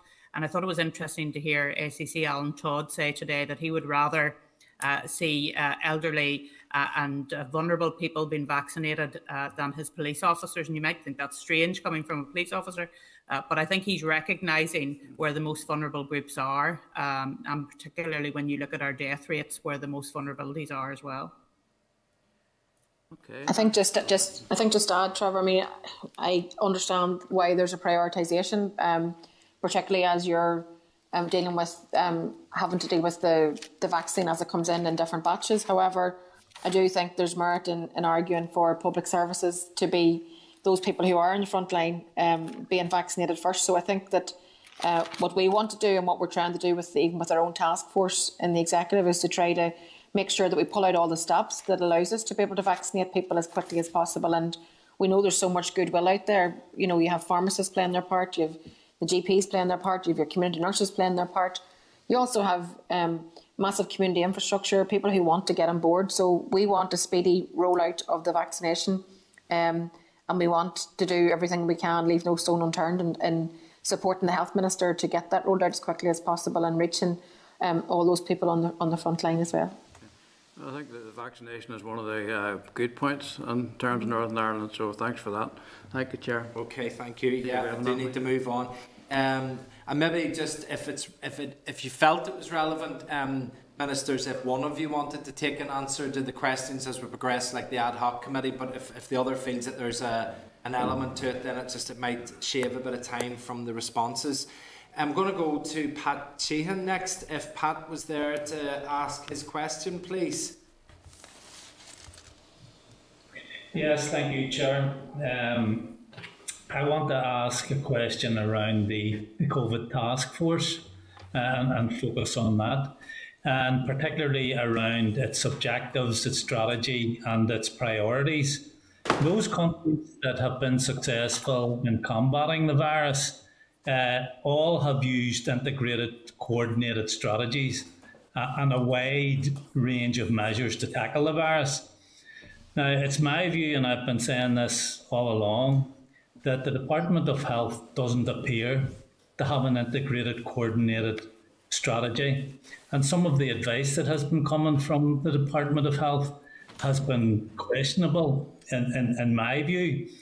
And the results of that can be seen now in the way our health service is under more pressure than it has ever been at any stage in this pandemic. And my fear now is that the Department of Health is going to put all its eggs in the one basket, and that basket being the vaccine. And there are difficulties around that. First of all, it's not known how long protection will last for after people are vaccinated. And secondly, given the high levels of transmission of the virus right around the world, the scientists are telling us that there is a chance that this virus will mutate to an extent where it becomes resistant to the vaccines, the vaccine over time. So there are serious questions to ask about a strategy as to how we can combat this virus. And I suppose, that would include things like contact tracing, mass testing, and so on. And I suppose to cut to the chase, the question I want to ask is, what's the task force going to do differently from what has already been done in the past? Thanks.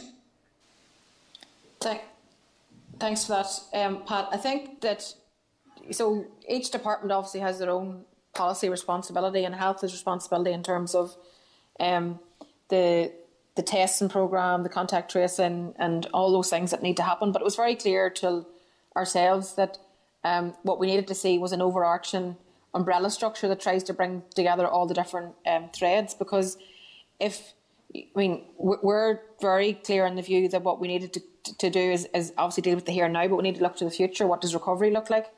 And certainly I would share the view of if you put all your eggs in the vaccination basket, even though the vaccination is our hope, as Trevor has just said, it is our light at the end of the tunnel, but there are different strains of the virus coming on, and thankfully to date none of those strains are resistant to the vaccinations that have been developed to date. But there's no doubt that that's going to the virus will continue to mutate, and there will have to be different vaccinations at different points. So we can't wait to the summer.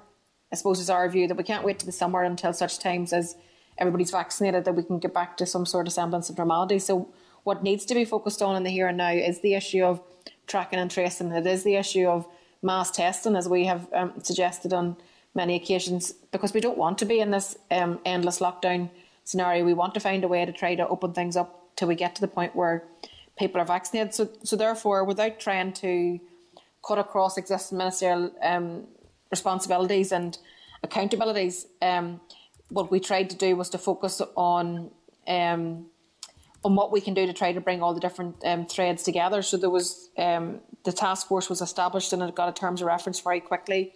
We're working with the Strategic Investment Board.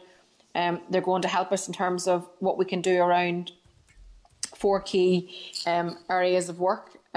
One is the area of strategic communications, because clearly it's really, really important that we communicate to the public, but we also are doing a lot of detailed work around behavioural science, how to encourage people to comply. We're looking at obviously the here and now. How can we support mass interventions around the vaccine, mass testing, and all of that? We're looking at adherence, so working with all those people who are responsible for coherence or compliance, even with the regulations. So that's not. We were at the PSNI Chief Constable yesterday. We'll be meeting with local government. We're meeting with all those who are tasked with trying to deal with compliance. And then finally, the issue that we're looking towards is the issue of recovery, economic recovery, societal recovery, health recovery. So this task force, we believe, will be the tool to bring all the different threads together and make sure that that it's resisted at all times, to put all the eggs in the vaccination basket and help us to move forward.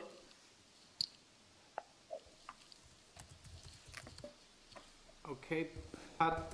Okay, can I come back in there, just Chair? Yes, of course, yes. I suppose thanks for that, Michelle. One of the things you didn't mention there was travel restrictions. And when the Chief Scientific Advisor was at the Health Committee last week, I asked him about the advice he had given to the executive prior to Christmas about unrestricted travel from England, and particularly the south of England, into the north here. And he was of the view that that didn't pose a significant risk to public health here. Now, I mean, it sounded counterintuitive to me that the health minister in England was saying the virus over there was out of control, that there was a new variant that was gaining dominance, and yet people there could walk into an airport unchecked, unrestricted, fly to here, get off the plane, unchecked, unrestricted, and go about their business. And to say that the risk was insignificant, that was the scientific advice. I mean, if that's science, it must have come straight from the Donald Trump school of science, and some people would be forgiven for thinking that. But I suppose the Dublin government has now imposed restrictions of a kind in that travellers coming in will have to have a negative test before they can get even on the plane at the point of departure. And is it not the very minimum that's required here in order to ensure that there's maximum north-south cooperation and protection for the island of Ireland in general? Thanks. Yeah, in terms of travel, we have asked the questions as you have asked the questions around travel, and the analysis from our scientific officer is that it isn't a big part of the spread of the virus, and so we take that as to what he advises, because of course we're not scientists, and we're certainly not able to second guess what Ian and Michael advises us on. And I have to say they have been spot on in relation to the modelling that has been in front of us on many occasions, and again over where we have been at Christmas. And when they told us that we needed to put restrictions in place on the 26th of December, we did that. I'm very glad that we did do that, because we're now seeing the benefit of that, Pat, because the numbers are starting now to go in the right direction in terms of the positive cases, and I think that is very important. I know the Health Minister has, on many occasions, reflected the fact that he has been frustrated with the amount of sharing of data between Dublin Airport and ourselves, and there has been ongoing discussions in relation to that. I think the Attorney General in the Republic of Ireland has indicated that there isn't a difficulty from a legal perspective in sharing data from ROI airports to Northern Ireland, and we would certainly like to see those locator forms and the information on those locator forms shared with us, so that we can make an analysis in relation to people travelling through Dublin and then coming on up into Northern Ireland. But as I say, our scientific advice is that travel within the common travel area, which of course, as the British Isles, is not contributing in any meaningful way to the spread of the virus. And if you look at the fact that R is starting to go down, so from 1.8 where it was about 10 days ago, it's about 1.1, 1.2 at the moment. And the fact that the new variant that is present in the Republic of Ireland and in southern England and indeed in Scotland now rises R by up to 0.7. It is very much thought that the new variant is certainly not dominant here in Northern Ireland. It may be here in Northern Ireland, but it's certainly not dominant in the way that it is in places like London at present. Just to add, Chair, I know you don't want us to double up on every question, but just to add that we will be meeting with or discussing on the phone with the Taoiseach later on this evening the current COVID situation, and no doubt travel will be discussed there. I mean, my personal view is also that we should be approaching travel in a all-island approach, so we should be maximising that north-south cooperation and using the fact that we are an island to our advantage. And I don't think that's been done sufficiently throughout the pandemic. However, I do think it's important that we have this conversation with the Taoiseach this evening, and hopefully see if there's anything else that can be done in terms of travel, or indeed any other areas of cooperation, because we're clearly in a very difficult position across the island, and the health services, the two health services on the island are under huge pressure, and it's important that we share learning, share approaches, and do whatever we can to maximise that cooperation.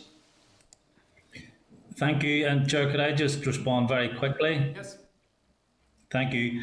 And first of all, could I concur with Arlene around the sharing of data, that there are problems with that, and the responsibility rests with the government in Dublin, and it's disgraceful that that issue of data sharing hasn't been resolved at this point in time.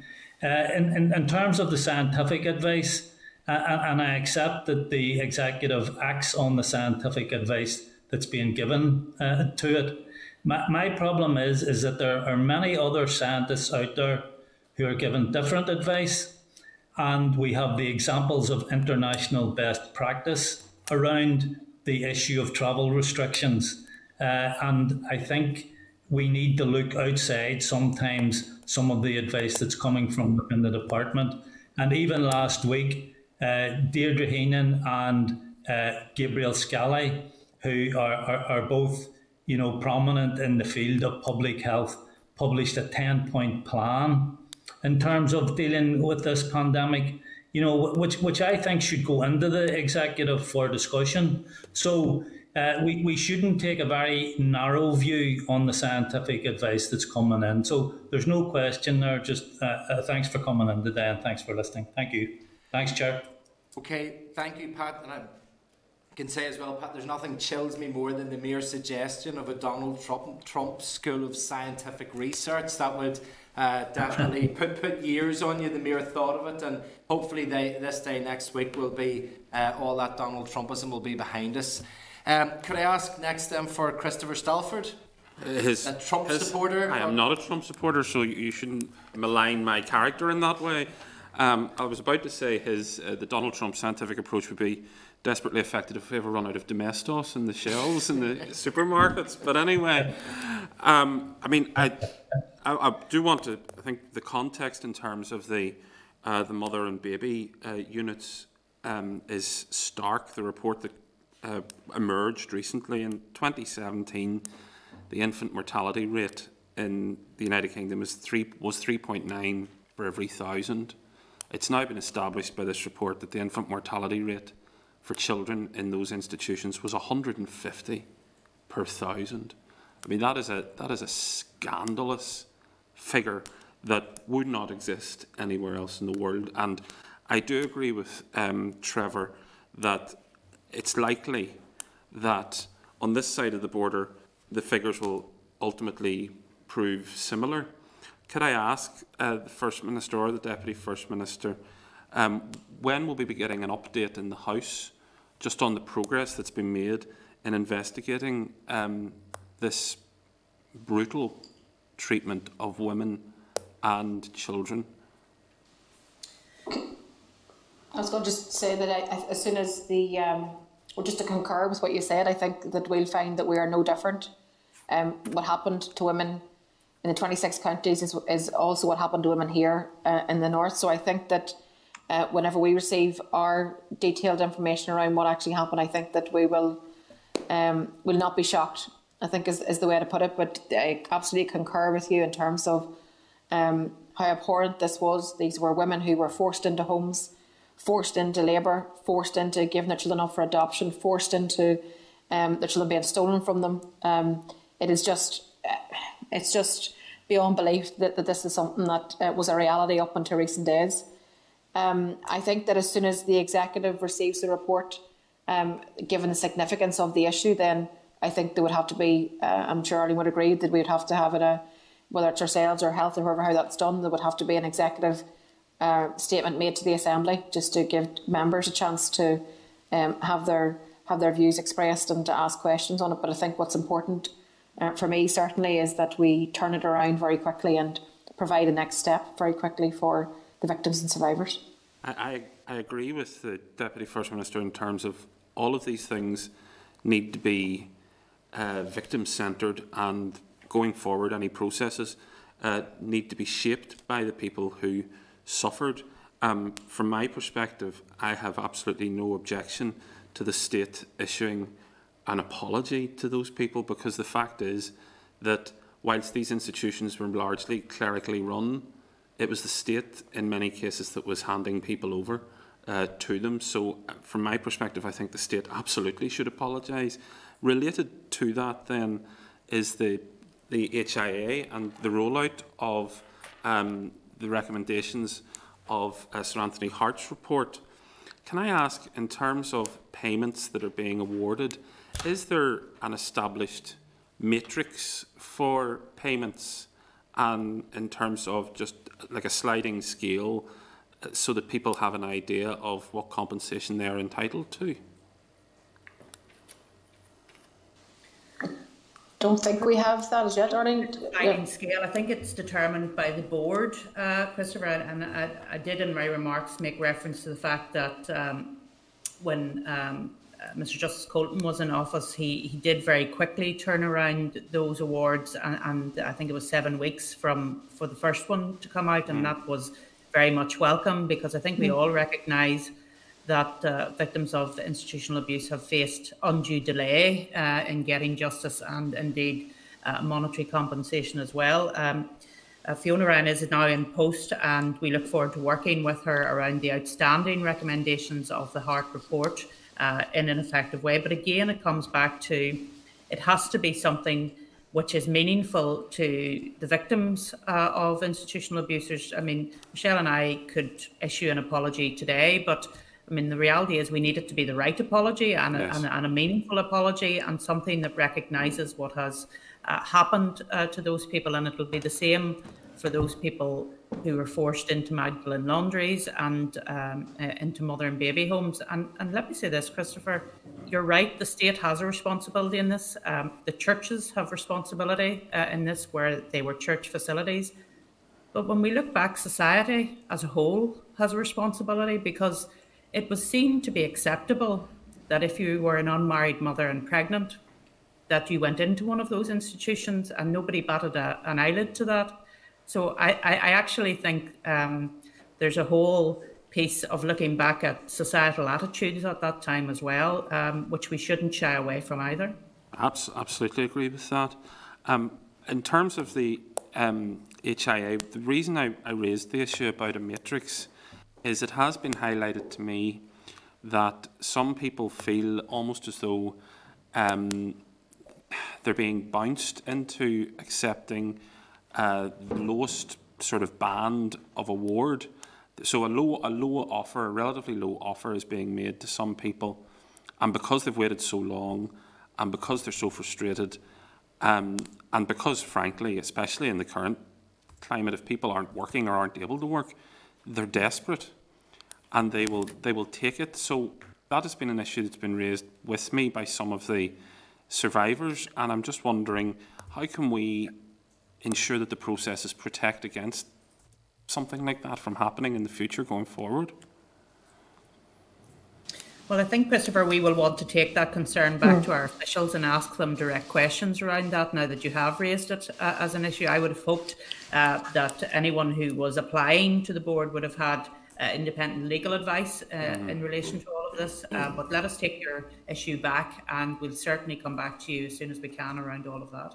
Thank you. And just the one final question that I have, you will have seen, First Minister, and I'm sure Deputy First Minister as well, there has been talk on social media and actually in the mainstream media as well, in relation to the invocation of Article 16 of the Northern Ireland Protocol. I'm not going to pick a fight with the Chairman, but I do find it funny that people who have argued for this protocol for 3 years are now encouraging the government to do the executive to do all that we can to ameliorate the outcome of it. I didn't argue for it. I argued for Brexit for the United Kingdom, but we'll not go there. Could you talk to the processes of how exactly Article 16 of the Northern Ireland Protocol would actually be invoked? What are the mechanics of how that would happen, and does the executive have a role in that? Well, it's for the UK government to decide if they invoke Article 16, and I thought it was interesting today to hear the Prime Minister say that he would not hesitate to implement Article 16 if it was necessary. I mean, I think the way in which the protocol has rolled out has shown that there is a necessity to looking at all of this again. There is a necessity to making sure that there is, and I'm quoting from the Article 16 protocol now, societal, environmental or economic damage to Northern Ireland, and therefore the conversations that we have on a daily basis will continue. We will look for solutions, of course, but if Article 16 has to be invoked, it's a matter for the UK government. There then is a role for the Joint Committee in that. And of course, we have, as a result of New Decade, New Approach, observer status on the Joint Committee, and I have to say it was very useful for us during the latter part of this year to be involved in that. But there is it's not a straightforward thing, Christopher, as I'm sure you will recognise. Nothing involving the European Union ever is a straightforward issue, but I think there definitely needs to be action taken by our own government in relation to this protocol, which is causing damage to the people of Northern Ireland. But just to be absolutely clear, because I think this is important, that it's put on the record and it's in Hansard, the sole responsibility for the invocation of Article 16 does not rest with the Northern Ireland Executive, it rests in Downing Street. That's correct. Thank you. And I just think also, just to briefly add, I think that whenever you have a problem, it's really important that you diagnose it properly. If you're trying to find a solution. And what we have here is the fact that Brexit was run right down to the wire. A deal was reached in the 11th hour. There was a failure to prepare on terms of the British side, and particularly in terms of supporting businesses in Britain who trade back and forth. So I think that the adjustment that businesses are having to make in the here and now is what's causing a huge number of these difficulties. And as I have said earlier, we are working to try to get resolution that helps minimise the disruption for businesses, as in all these things, as we've always said in terms of Brexit, or as I've always said in terms of Brexit, the best you can do is mitigate the damage, and that's what we're trying to do right now. This is why we've always said that Brexit was bad, and there's always going to be the problems that come with it, and that's to go back to the point earlier today when someone talked about gloating, maybe the chair talked about gloating. It's not about that, it's about these are the realities of Brexit, these are the challenges which we have, and but for my part, I will work with the local business community to try to find resolution to the issues that are causing concern right now. I disagree on Brexit, but I don't disagree. I don't think anyone could argue that the government's handling of the last 12 months has been an example of strategy and statecraft. Okay, and of course, Christopher, we'll occasionally disagree, but we never just fight. Occasionally. We never fight. We never fight. I'm going to go back on to Emma Sheeran now, please. Emma, if you're there.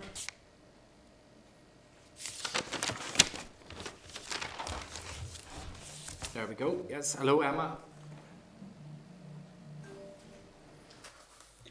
Sorry, it took me a wee minute to unmute there. That's fine.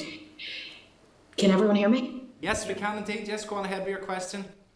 Okay, thank you very much, and I want to thank both the ministers for joining us this afternoon. I know we've had a lengthy discussion at this point. I don't intend on keeping anyone any longer than they need to be kept, but I just want to bring you back again to the conversation that had been had between yourselves and several of the members around the mother and baby homes report that was launched yesterday in the 26 counties, and obviously it's very topical because of that, and there's been a lot of discourse in social media and in general media, and the general public, everyone is talking about it at the minute. And I suppose I don't think it could be underestimated just how widespread this was and how recent it was, and there are probably incidences of it in almost every family in the country, and that's north and south, and it is just horrific and makes for harrowing reading. And the litany of abuses and injustices that were served on women and children, women, mothers, many of them still children themselves, by the state and church organisations working hand in hand and complicit with each other and working in collaboration. And it's heartbreaking particularly when you think about the fact that many of the women that had their futures denied to them and decisions taken away from them didn't even know didn't even know a lot of the time what was happening to them, and had come out of a system where sex education was minimal, and they probably didn't even understand what was happening to them for a large portion of their pregnancy. And it's devastating and can't be underestimated. So I want to thank you both for the assurance that you've given at the very start of this, that when we have a report in the North, that it's going to be victim-led, and the response from the state will focus on the victims and the responses from the victims and their accounts. Because I think what has been highlighted over the course of the past 24 hours, and what has caused and compounded the hurt by the victims and the families of the victims, is the fact that the language used throughout the report, and the use of terms such as "this account cannot be verified," or this person's report of whether it be abuse or the domestic violence that happened in these homes, can't be sort of backed up by any other evidentiary claims, and that is what has exacerbated the hurt that these people have went through. So just wanted to say that at the outset, and thank you both for assuring us that when we have this release in the North, it'll be handled differently. Thanks, Emma, and I think we both want to be very, very clear that everything we do will be victim-centred, and everything we do will, in terms of what comes next, I think the victims and survivors have to be part of the design of what comes next, and we'll make sure that's the case. I think you set out yourself the experience of far too many women going through the trauma which they have been through at a point in time, to be re-traumatised by church and state by being denied information and access to birth records and just details of parents and everything else that came with it. I think the message that I would say to all those women, to all the victims and survivors, is that we hear you and that we see you, and that we will do everything we can and leave no stone unturned to uncover every bit of detail that we can, and to give you what you need in terms of what comes next. So we look forward to getting Judith Gillespie's report, and we hope to be able to turn that around as quickly as possible, and that we will be respectful, and that we will listen to every woman and their experience in terms of what has been their real lived experience and what has been a harrowing time. Thanks. I have one other question, Chair, if it's okay, and it's just around, I know that Monday we seen the first year anniversary of our New Decade, New Approach, and the resumption of Stormont. And I just wanted to ask for yourselves, and I know it's been a difficult, 2020 was a difficult year and provided us with challenges that no one could have predicted, but what the big wins in terms of the aims from NDNA that have been achieved, and if we could get a bit of an update on particularly the language bills. I know that Acna Gaelic at this stage is sort of the goal was to have action on that within 3 months, and obviously that was waylaid by COVID, but just where it's sitting at the minute. Thank you. So Emma, I don't think any of us thought that we were going to be faced with a global pandemic when all of those timelines were set in place, and certainly for us, we would have wanted to have seen more progress on a whole range of issues. And we do of course recognise that the cultural and language accommodation that was agreed in NDNA has to be dealt with in a meaningful way, and of course we will want to deal with that this year. I think it's also important to say that whilst we haven't made the progress that we wanted to make, there has been some good things put in place, not least mental health strategy put in place. We've been able to start committal reform in terms of dealing with the courts. So there have been, and housing reclassification to allow more houses to be built so the private sector can build more houses. So there has been some good things that have moved along, not big headline issues that we would like to have seen moved along, but all the same, there has been progress made. So we will, of course, turn our mind to all of the rest of the issues in NDNA. We recognise that we have a short period left of this mandate. We will all be going out for election next May. So there's a lot to be done in the short period that is left to us, and we really want to get on with that. So once we're able to be in recovery position, we will be dealing with all of the issues that brought us back into this place. And I think that's important to say. Just to say, I mean, a hugely difficult year on many fronts, but not least because of COVID and because of Brexit.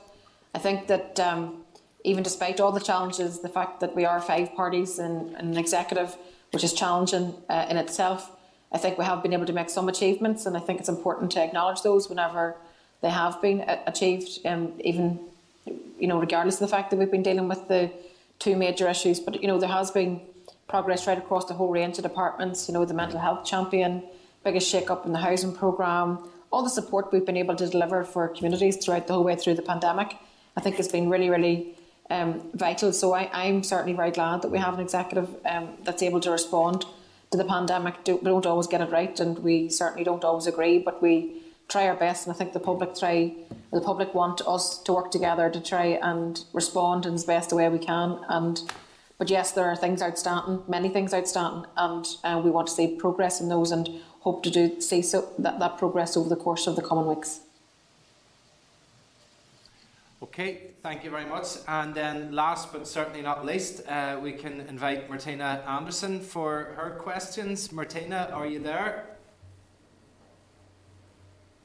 We'll get you up into the spotlight. There we go. Yeah, that's me unmuted. Thank you, Arlene. Thank you, Michelle, for your presentation and for the questions.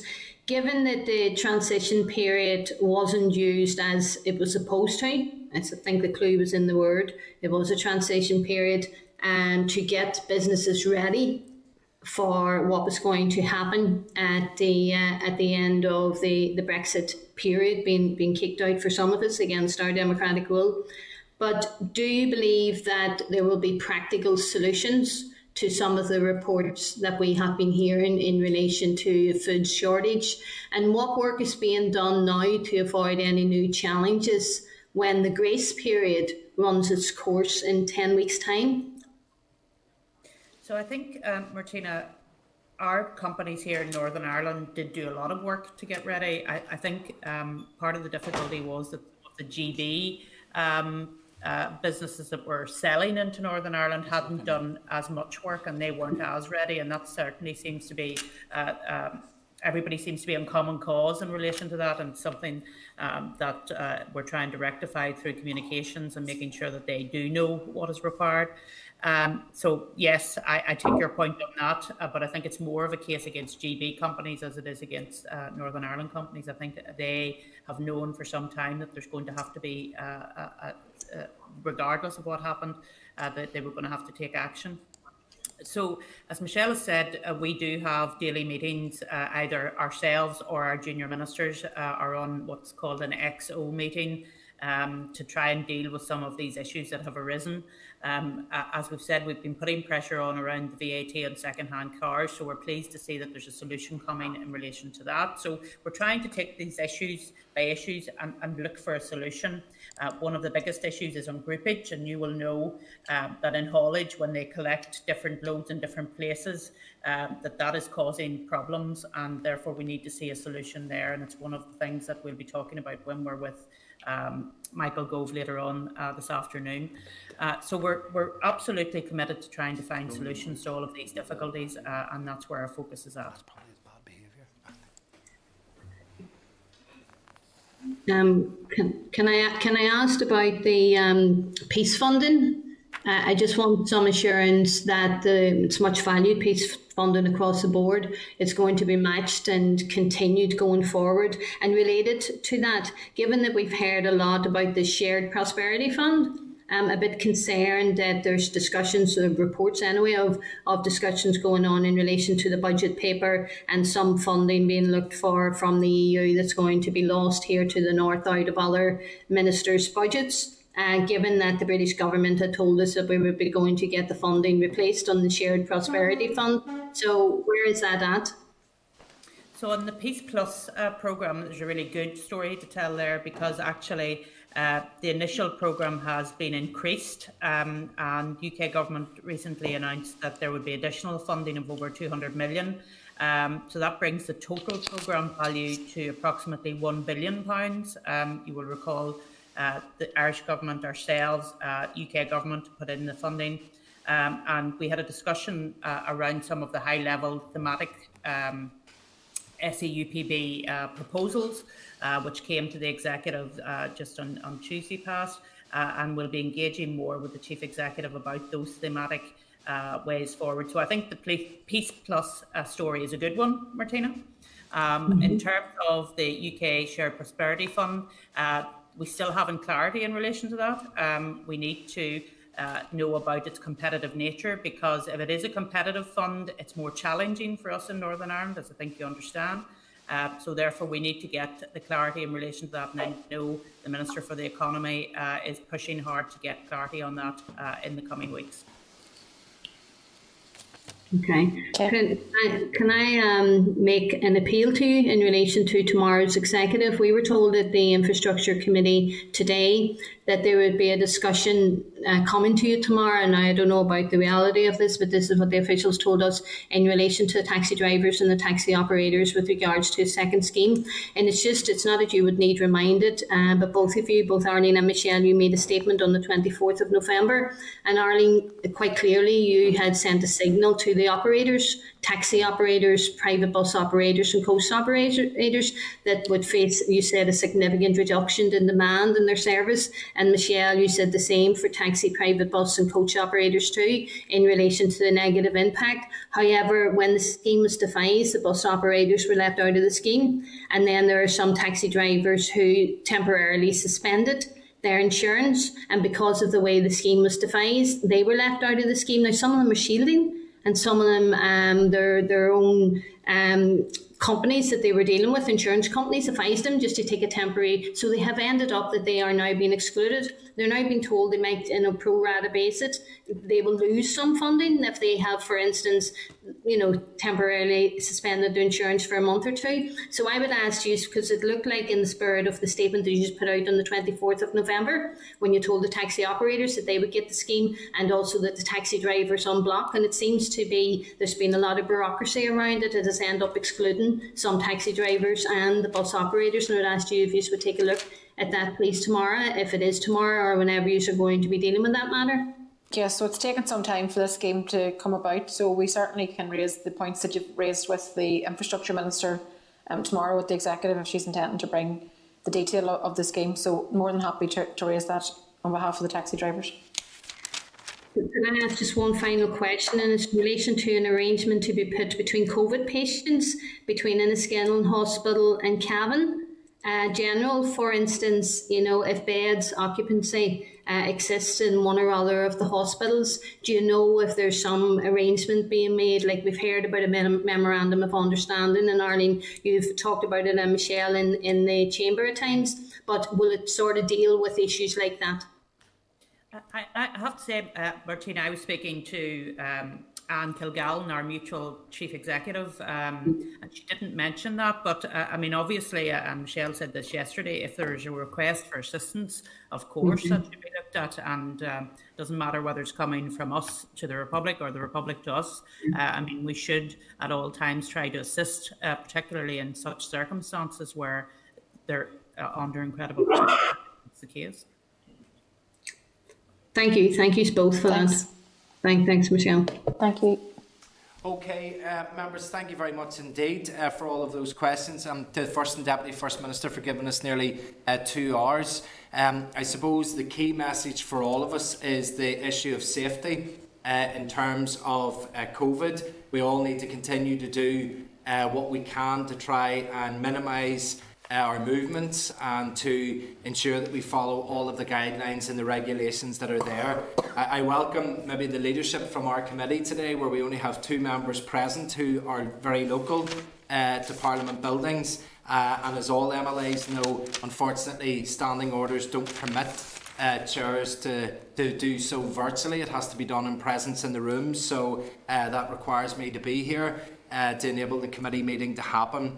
So I want to thank the First Minister and Deputy First Minister for their attendance. I don't know if it is by default design or accident or the fact that you aren't in the same room, but I do have to say that I feel that your approach today was very harmonious and determined to try and address all of the issues. I think it's fair to say in 2020 that the public were rightly a little bit sick of all the fighting and the bickering, and I think they like politicians and they like the executive best whenever it is working together, that it is working and pulling in the same direction to tackle the issues that impact people's lives day and daily. And at this time, that most important issue is getting ourselves past this virus. So I want to thank you both for your attendance today, to wish you a happy new year, and to look forward to further contact with you through the committee as the year progresses. So thank you very much indeed.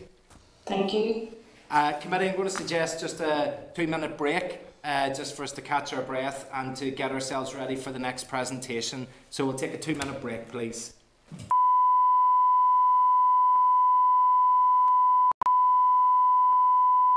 This is the Northern Ireland Assembly Committee Room 30. This is the Northern Ireland Assembly Committee Room 30.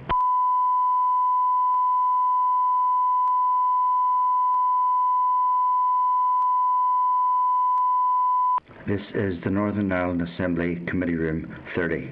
This is the Northern Ireland Assembly Committee Room 30.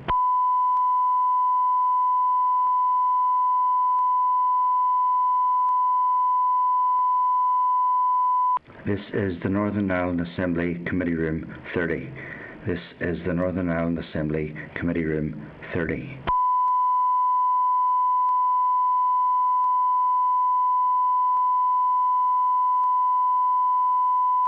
This is the Northern Ireland Assembly Committee Room 30.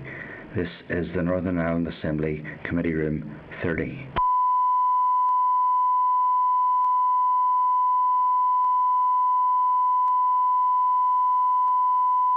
This is the Northern Ireland Assembly Committee Room 30.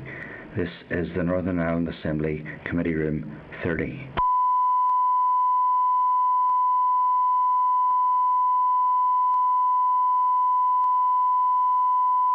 This is the Northern Ireland Assembly Committee Room 30.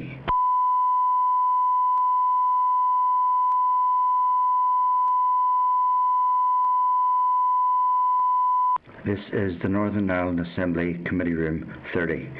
This is the Northern Ireland Assembly Committee Room 30.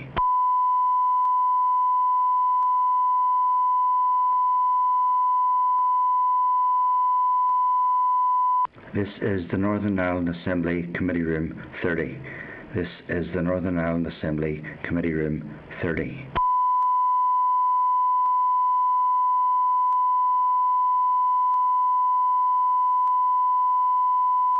This is the Northern Ireland Assembly Committee Room 30. This is the Northern Ireland Assembly Committee Room 30.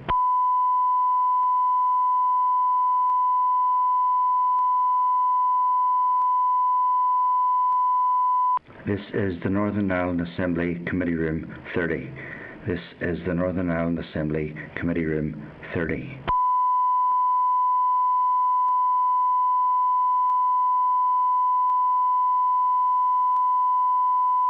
This is the Northern Ireland Assembly Committee Room 30.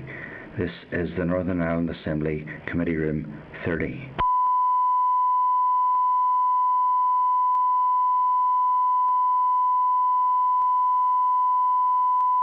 This is the Northern Ireland Assembly Committee Room 30. This is the Northern Ireland Assembly Committee Room 30.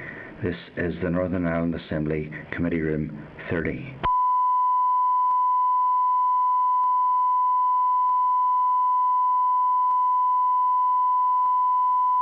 This is the Northern Ireland Assembly Committee Room 30. This is the Northern Ireland Assembly Committee Room 30.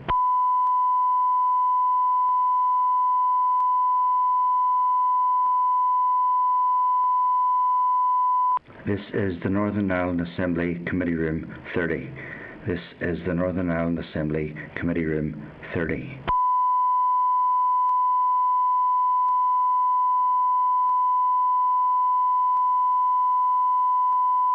This is the Northern Ireland Assembly Committee Room 30.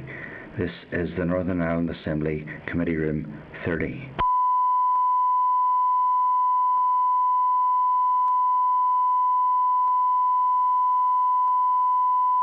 This is the Northern Ireland Assembly Committee Room 30. This is the Northern Ireland Assembly Committee Room 30.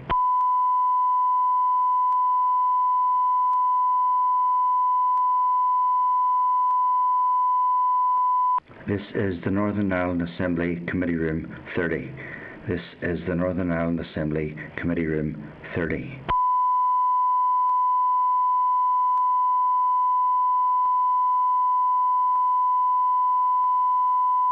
This is the Northern Ireland Assembly Committee Room 30. This is the Northern Ireland Assembly Committee Room 30.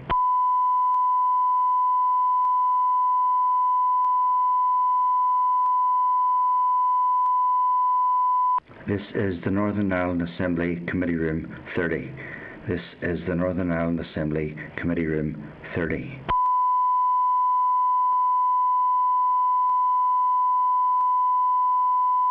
They had a wee jig around. Okay, members, we'll make a start back again. Thank you very much. After that short recess, we're going to move on now to item 5, Brexit assessment of the impact of Brexit on the institutions and north, south and east-west relationships. We have departmental officials present to update us. If I could refer members to pages 44 to 200 of the meeting pack for the relevant papers.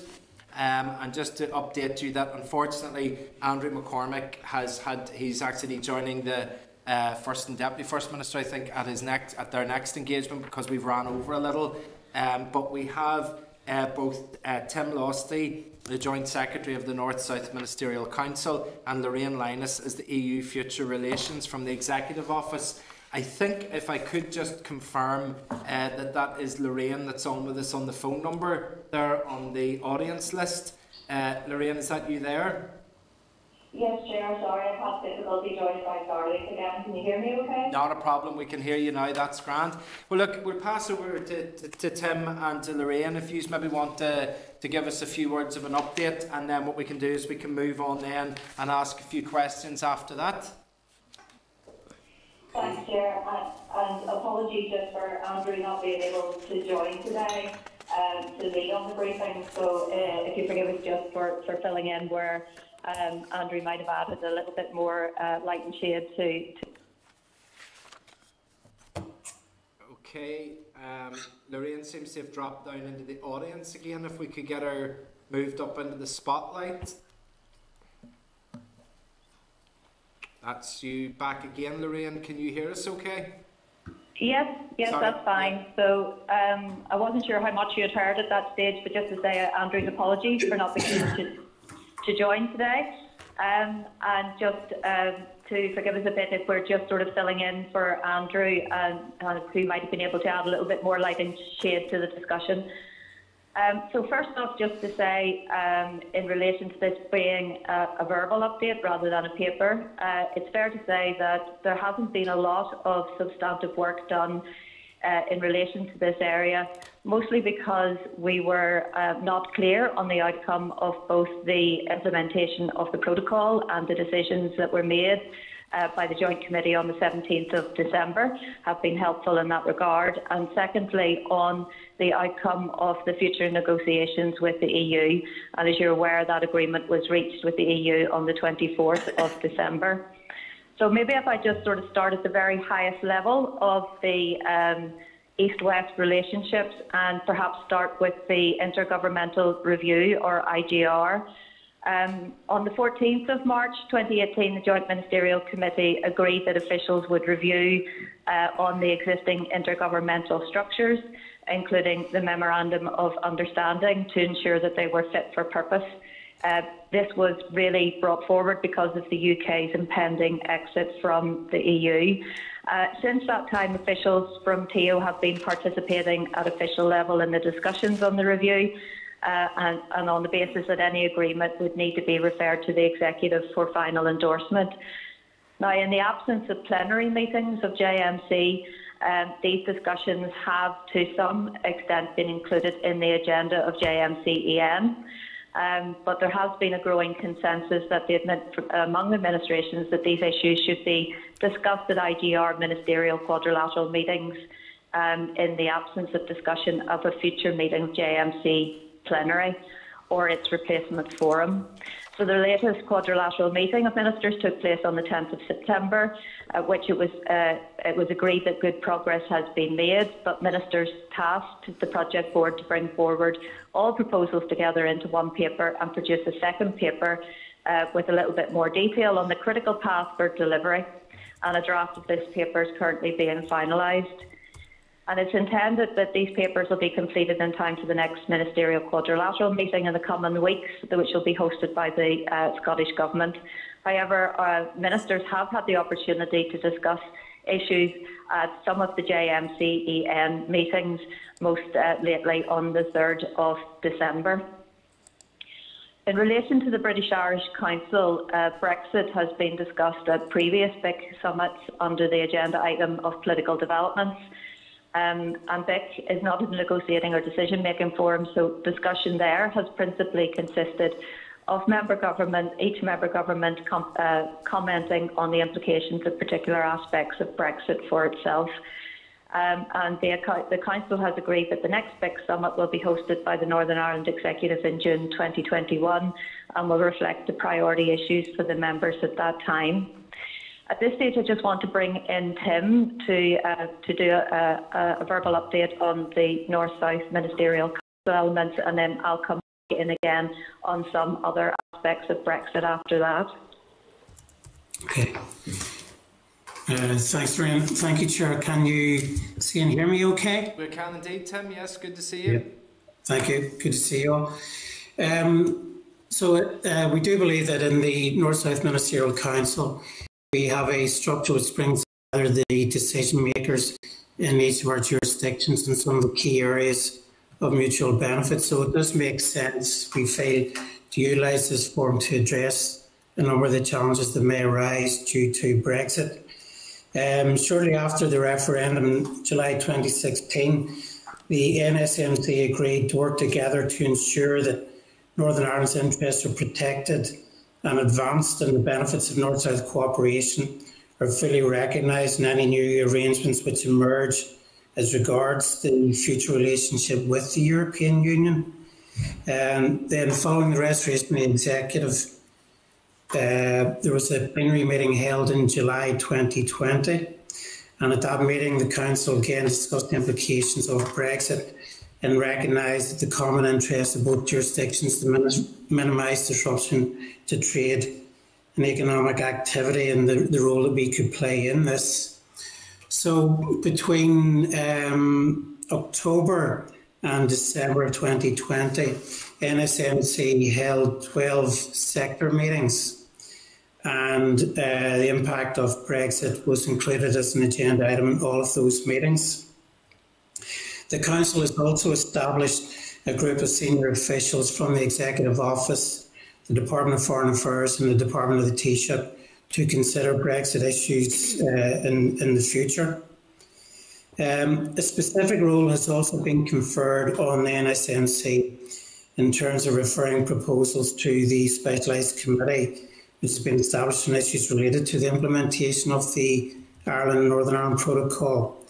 And the Council has been asked, the Council has asked officials to develop a mechanism for the agreement of ministers for referring proposals to that specialised committee. We've also held meetings between the North-South bodies and their sponsor departments to determine the impact of Brexit on their operations currently and in the future. And there is a great deal of cooperation that goes on with the bodies and with their sponsoring departments to identify and address any issues. And there is, I can confirm, a lot of cooperation and commitment to cooperation going on across the board with the NSMC bodies. So I'm not sure, Lorraine, if you want to finish on anything from your side. Yeah. Yes, Tim, if I could just sort of add our experiences in particularly in our relationships with North-South, and a key challenge that we've had over the last while has been the need for both the Executive and the Irish Government to respect the negotiating positions of both the EU and the UK. And that has resulted in an arm's length relationship between both sides while the negotiations were ongoing. And with the conclusion of the negotiations and agreement, it is hoped then that the relationships north and south can improve. And in fact, we've already seen a better opening of relationships since the agreement on the 24th of December. I just wanted to add a couple of other things just in relation to the Brexit subcommittee. As one of the structures, it's in line with the commitment in the New Decade New Approach Agreement. It established a Brexit subcommittee. That Brexit subcommittee was subsequently replaced by the Executive Committee dealing with EU exit matters during 2020.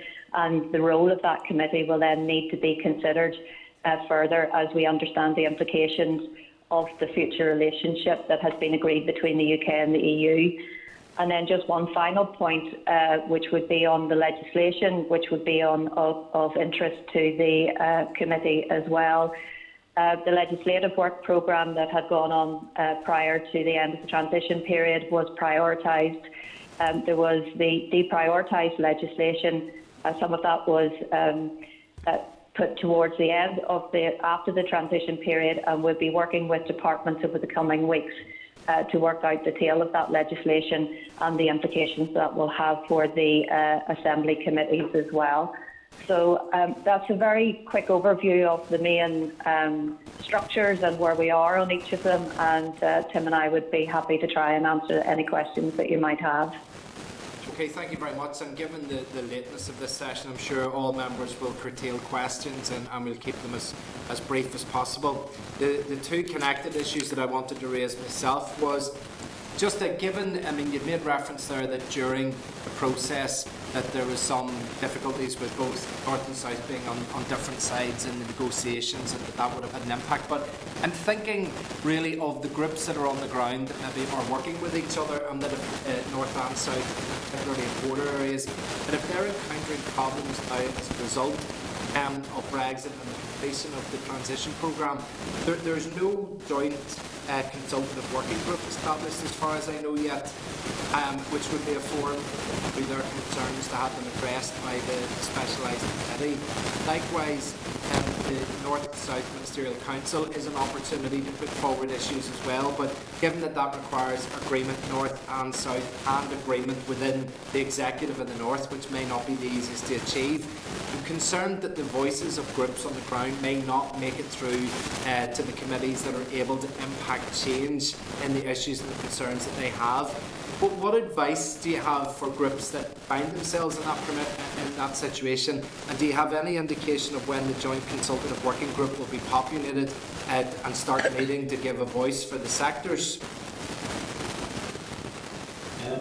Sure, maybe if I could try and answer the question in relation to working with the groups. As I mentioned in the introduction, we had 12 sector meetings, which covered a lot of the areas of North-South responsibility, and also met with the NSMC bodies. And what we've been doing is getting information via the departments and via the organisations as to what was happening with the stakeholders and the groups that they were interacting with. So we were getting information from them and fitting it into those sector meetings. And where there was the potential to resolve a lot of the issues there at that sector meeting, the departments would make that decision. I would say from observing those meetings that they were very positive. Ministers and departments engaged very positively in addressing a lot of these issues. So there is an avenue there for groups to raise any issues and concerns.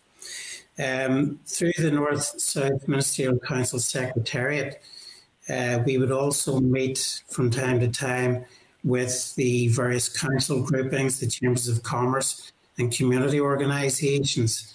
So we also see ourselves as having an ability to listen to what's happening at a grassroots level, and we will raise those with the relevant department or organisation and see if they can take those issues forward. So that there are a number of sounding boards for a lot of those groups on the ground to bring their issues to the NSMC and to the departments and ministers. And there's also a number of organisations, including the Institute for Cross-Border Studies, as well as universities and other think tanks to meet with us and also to make us aware of issues.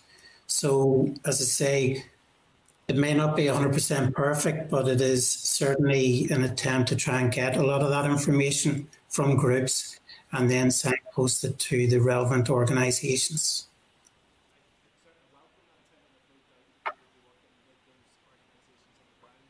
It sounds very informal. We'll find out what the issues are, pass it to the department, and hopefully they'll address it. But it's that ability to get something on the agenda of the specialised committee and eventually to the joint committee, which requires the formalised structures. And are those formalised structures not available at the minute, or is it just a case of that you hope just to sort them out informally? Well, we would try to address a lot of those issues by signposting them to the relevant departments, but we're also establishing a Brexit group of senior officials who will also be able to consider any issues that don't have a home, as it were. And then through that grouping, there would be, we will be looking at how we can formally then raise them back through our government systems here and then on to any of the committees that have been established to look at these issues. So, as Lorraine was saying, we weren't able to fully establish that group prior to the agreement on the 24th of December. We've had a number of discussions with colleagues in DFA and the Taoiseach's office. I've actually had a meeting with them there this morning, and we are looking at the membership and the sort of issues that group will be taking forward in the future. And then we will see that group as having a very, very strong role in dealing with any of the consequences of Brexit. Okay. Chair, could I maybe just come in on your other point on the Joint Consultative Working Group that sits under the Specialised Committee? Just to say that, you know, we understand that this is still under consideration by the UK and the EU, and expect that there will be more substantive discussions on how this will operate later this month. I mean, the rules of procedure have been published, but not, you know, how this group will operating. I mean, under the rules of procedure, the UK and the EU will have official delegations and may invite experts if both sides agree. So there's still a lot of work to be done on how the JWC will operate, and it's an issue that within TO that we're raising on a regular basis with UKG, because it's very important in relation to the management of the protocol, and in particular the legislation that sits under Annex 2 of the protocol. Okay, thank you very much for those responses. I'm going to pass now to Martina Anderson, who I see has got her hand up for a question there. If we can get Martina up into the spotlight, then we can get the questions.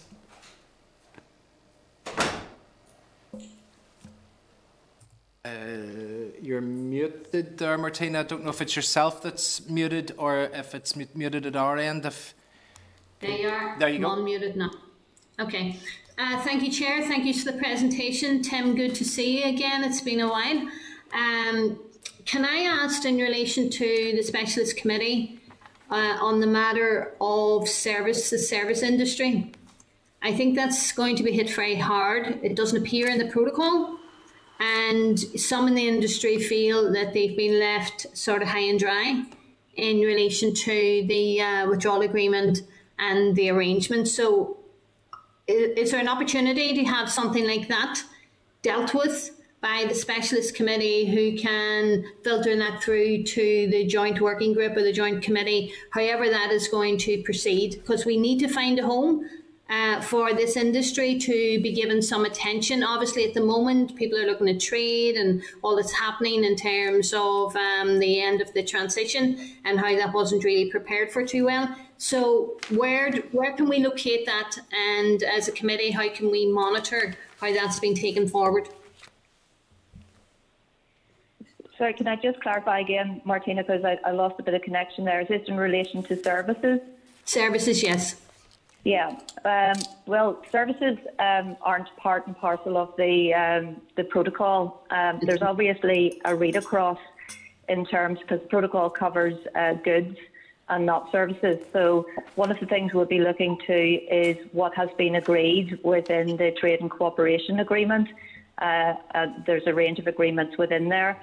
Obviously, there's financial services, but there's also a chapter on ordinary services within there as well.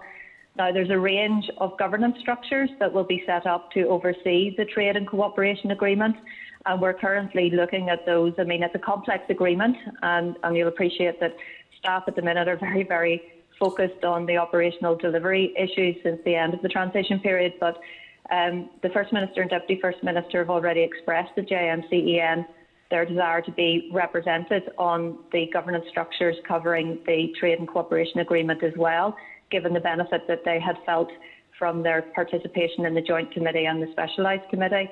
And I'm certain that that will be the position of Scotland and Wales in this as well. So there's a lot of work to do, first of all, in understanding what the impact of the services agreement is, and then secondly, how we can be involved on the various levels of governance within that, which is quite substantial within the agreement, and it's going to take a bit of time to work through that. Can I ask if the mutual recognition of qualifications is going to be dealt with as part of that? MRPQ is one of those areas where obviously the TCA wasn't as good as it could have been in that area. What is agreed is what is in the Canada deal. So it's a pathway, more or less, or a framework to MRPQ. So for specific issues such as MRPQ, we will be needing to look at what does the TCA provide, what does the, and let's get all the letters, what does the future relationship provide, what does the common travel area provide, where do we need additional bilateral engagement with Ireland, where will there be perhaps from profession to profession. So there's elements in there now that we have all of these agreements, including the common travel area, so that we need to look at where the gaps are and then look through which mechanism we seek to address those. I can foresee difficulties because the common travel area is not in legislation, it's built in sand. There's going to be difficulties unless we give that some legislative standing. And it's just something, Chair, I think the mutual recognition of professional qualifications is something we need to keep an eye on. When we talk in language of RPQ and that, people wouldn't maybe understand as much perhaps what we're talking about, but we need to try and make sure that people understand that we are scrutinising this matter for them. Can I ask in relation to, I asked the two ministers when they were in front of us, they obviously had a lot of questions, but can I ask again about the grace period? We've only 10 weeks of this grace period, and we know there could be challenges if work isn't done in the interim. So what work's going to be done over the next 10 weeks as we head to the end of this grace period, given that the Assembly unfortunately didn't agree to the extension of a transition? We probably wouldn't have got it anyway because the British government wouldn't have argued for it. But that said, we have a transition now for 10 weeks. And I'm concerned about what's going to happen at the end of that. I would say a little bit about the grace period. Yes, there are a number of grace periods within what was agreed within the protocol. And obviously, those present further challenges this year. So, as I think the First Minister and Deputy First Minister said, we'll be working very closely with both the businesses and the industry, and also with the government to make sure, we recognise that those are potential other readiness issues that are coming further down the line. So those are all on our radar in terms of issues that need to be addressed, and the regular meetings like today, that they are already on the radar, and you will have seen from the questions even in the House of Parliament today. They're on the mind of FM and DFM and of businesses here and also of the government. So they're already being raised regularly in terms of how those are going to be addressed. And Chair, I think it's something we have to keep on our agenda because it's only 10 weeks and the clock's going to start ticking. So let's not run to the end of that and have another kind of reaction like we had maybe over the last few days around trade and adjustment shock and that. So we need to be seen to be putting in the work and actually doing that.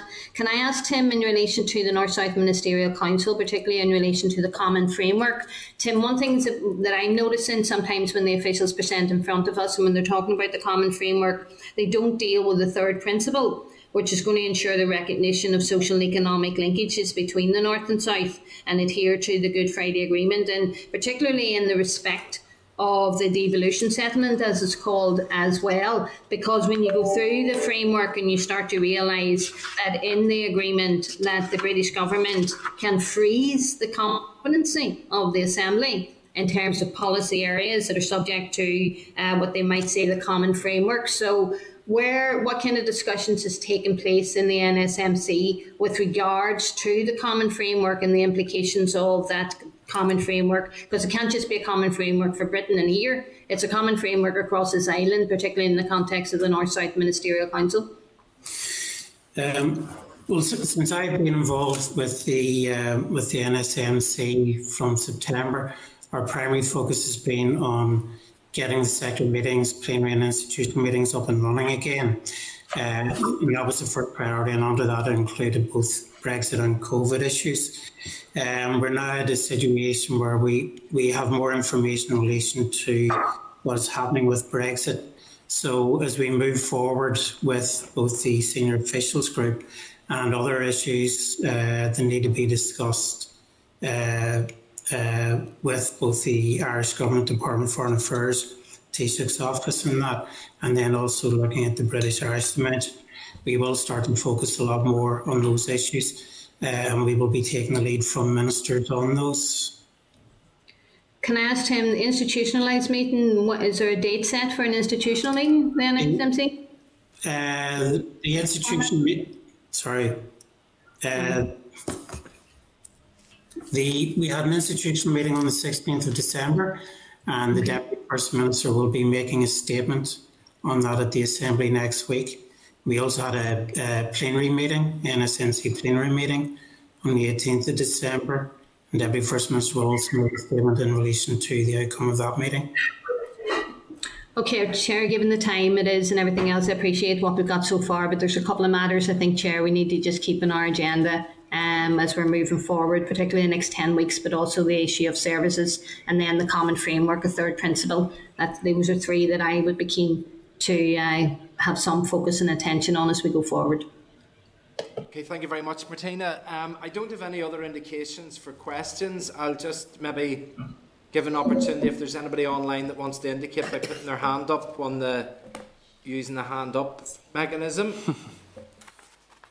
Sound right? But okay, so look, what we'll do at this stage for this segment is to thank Tim and to thank Lorraine for their input.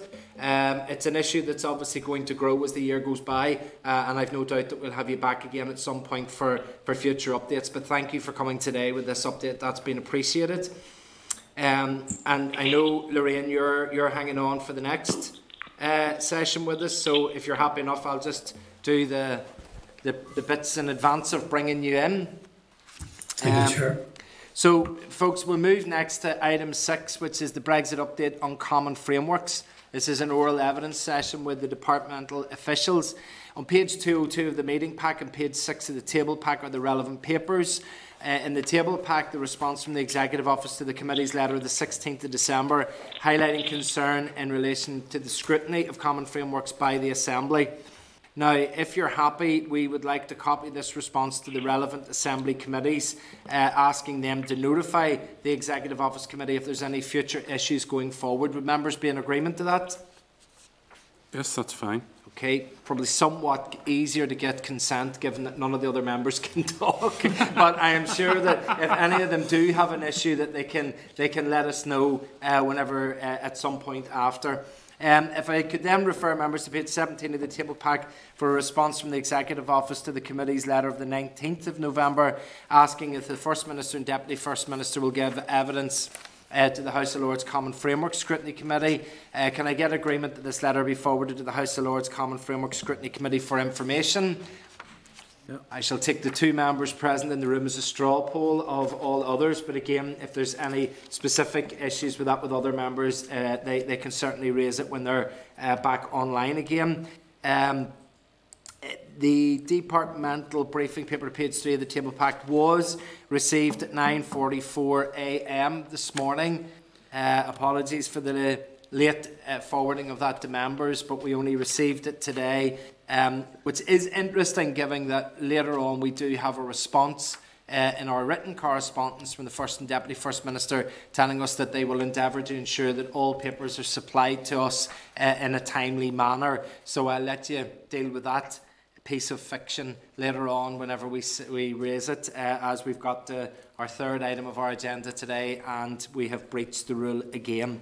Anyway, forby that, I will take the opportunity to welcome back again Lorraine Linus, the EU Future Relations Department from the Executive Office, and I am hoping that we have Stephen Hamilton from the same division and Michael Williamson also from the same division. If I can just advise all of you that the session is being recorded by Hansard and the transcript will be published on the committee webpage. Members, if you're all on board with this, Lorraine, is it yourself taking the lead in this? Yes, it is. Can you hear me okay? Yes. Yeah, we can indeed. So I'll pass over to yourself then. Okay, thank you, Chair, for the introductions and the opportunity to provide the committee with an update on common frameworks today. The committee was last updated on the 7th of October, and as you've mentioned, a short briefing paper is provided on the progress that's been made since our last briefing. And I just want to take the opportunity to apologise that the paper has only been received by the committee just prior to the meeting. In considering the progress on the development of the individual common frameworks, it's also important to recognise the major events that have occurred in the last few weeks that will have a significant impact on the development of common frameworks in the coming year. And these include, as I mentioned in the previous presentation, the key decisions on the implementation of the protocol, which were agreed by the Withdrawal Agreement Joint Committee on the 17th of December. On the same day, the Internal Market Act was given royal assent, and the UK and EU reached agreement on its future relationship on the 24th, and that passed into law on the 30th of December. And then, of course, since then, we've had the end of the transition period on the 31st of December. In addition to the briefing provided, the 9th EU Withdrawal Act and Common Framework statutory report has been published by the Government on the 10th of December, and this is a good source of information and sets out the UK position on the development and implementation of the Common Frameworks between June and September of last year. In terms of progress since the last briefing, the main activity was the completion of Stage 3 of the priority frameworks. As set out in the paper, the review and assessment process was completed mid-November for 35 outlined frameworks. This process assessed a range of criteria for each framework, including governance, impact on the internal market, dependency on the outcome of the future relationship negotiations, and stakeholder engagement. It also considered the specific circumstances for Northern Ireland, in particular adherence to the Belfast Good Friday Agreement, the economic and social linkages between Northern Ireland and Ireland, and whether there was an impact on areas identified for North-South cooperation and implementation through NSMC, and how they would operate with the protocol. Following the completion of the review and assessment process, the common frameworks were approved by the respective departmental ministers and have been submitted for provisional confirmation by JMCEN. 3 frameworks did not complete the process, and the details of these are set out in the briefing paper provided. Throughout the Common Frameworks development process, it's been recognised that the cross-cutting issues of the protocol, the terms of the UK's future relationship with the EU, the internal market, and to a degree the outcome of the Intergovernmental Relations Review would affect the final form of the majority of the frameworks. However, development could not be delayed until these issues were resolved, and consideration now needs to be given to the next steps in the process. Given the major developments, a stocktake of the Common Frameworks programme is currently being carried out, which will inform these next stages. But following provisional confirmation by JMCEN, the procedure that had previously been agreed is that each common framework will be submitted to the relevant Assembly Committee for scrutiny prior to implementation. Arrangements are also under consideration for the management of this process, given the Scottish and Welsh elections, which will have an impact on the scrutiny timetable. In conclusion, I'd just really like to emphasise our role within EU Future Relations Division in the Common Frameworks Programme is that of a central governance and oversight function across the 4 administrations and across NICS departments, where the responsibility for developing the individual common frameworks remains within the relevant departmental policy teams and ministerial portfolios. As the committee is aware, the profile of the common frameworks has increased during the passage of the Internal Market Bill and the establishment of a House of Lords Scrutiny Committee, and common frameworks remain an important area, and in conjunction with the Internal Market Act will define the relationship between the 4 areas within the UK and in managing policy divergence as we move forward. So Stephen, Michael and I would be happy to take any questions that you might have on the briefing paper or the presentation. Okay, thank you very much. I appreciate that presentation and the second go for yourself today, Lorraine.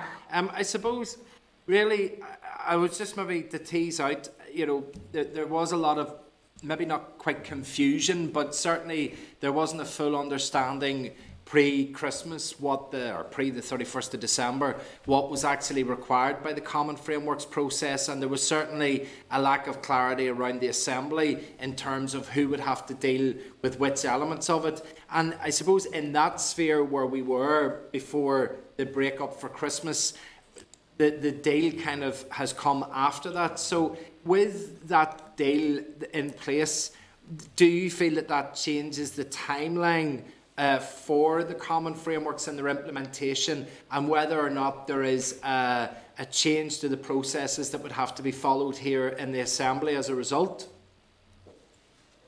Well, at present, there's no change to the timeline. The timeline is still that once the common frameworks receive their JMCEN provisional confirmation, they will then move to the scrutiny stage.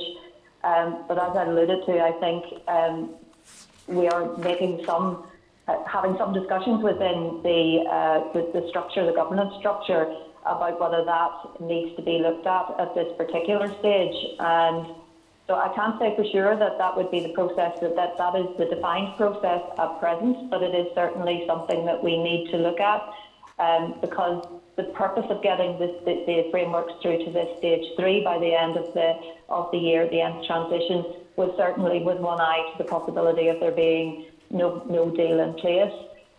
There is a deal in place now. There's a lot of information there.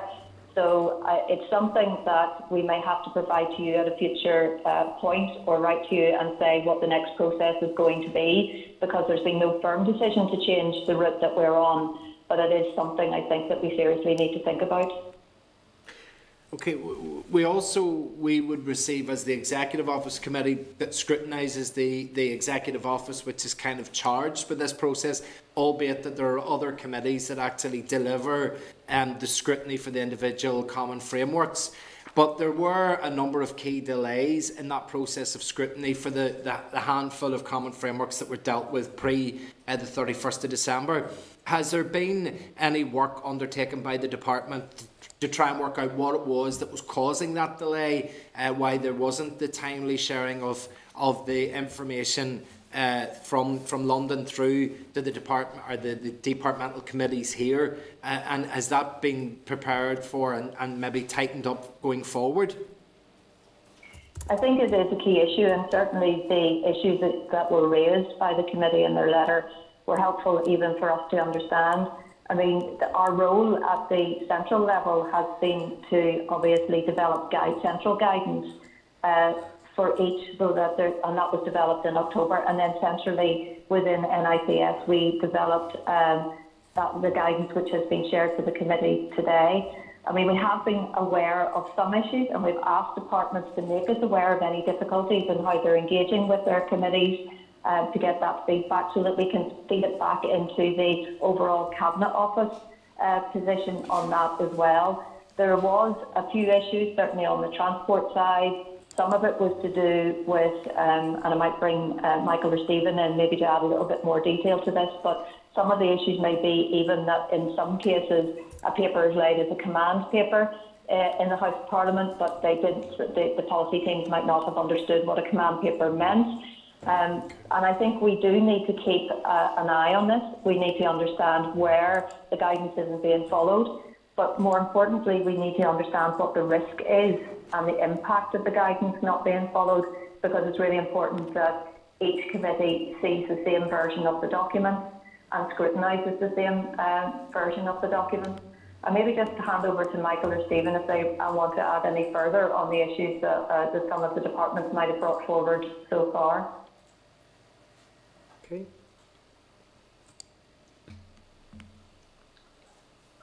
I'm afraid I don't have an awful lot to add to what Lorraine has already outlined there. I mean, it's unfortunate that there was those delays, and I think we'd apologise for them. I think a lot of it was down to, unfortunately, teething issues. There was a bit of a lack of communication and misunderstanding of the process because it was the first couple that were going through. I think there was a few cases where policy teams were expecting a bit more notice or the process of laying the command paper within the UK Parliament progressed a lot more quickly than policy teams here expected it to, so they were caught on the hop. So as Lorraine's outlined, we've engaged with departments again on the guidance, and we're trying to understand all the issues that there's been so that we can rectify them before the next time happens. Okay, that's grand. Thank you very much. I'm going to ask if Doug Beattie, as the Deputy Chair, if he has any questions for this section. Hello, Doug. Sure, no, I'm okay, thank you. I was just listening there. I have no questions, thanks. Okay, then I'll pass to Martina Anderson. Martina, if we can get you into the spotlight, then we can get you to ask a question. Okay. Yep, that's me in, Chair. And Chair, obviously there's a crossover between the Brexit briefing that we got prior to this and this one, but I wanted to take an opportunity when Tim was in the room, given his new role in the North-South Ministerial Council. Chair, I'm a bit concerned about there being a serious democratic deficit issue because of how some of these were rushed through. And we as a committee, I think for the last 6 months and more, have had regular updates and discussions and have been flagging up what these common frameworks might mean or trying to ascertain what they do mean. So the interim arrangements in place from the 1st of January until the final frameworks are agreed.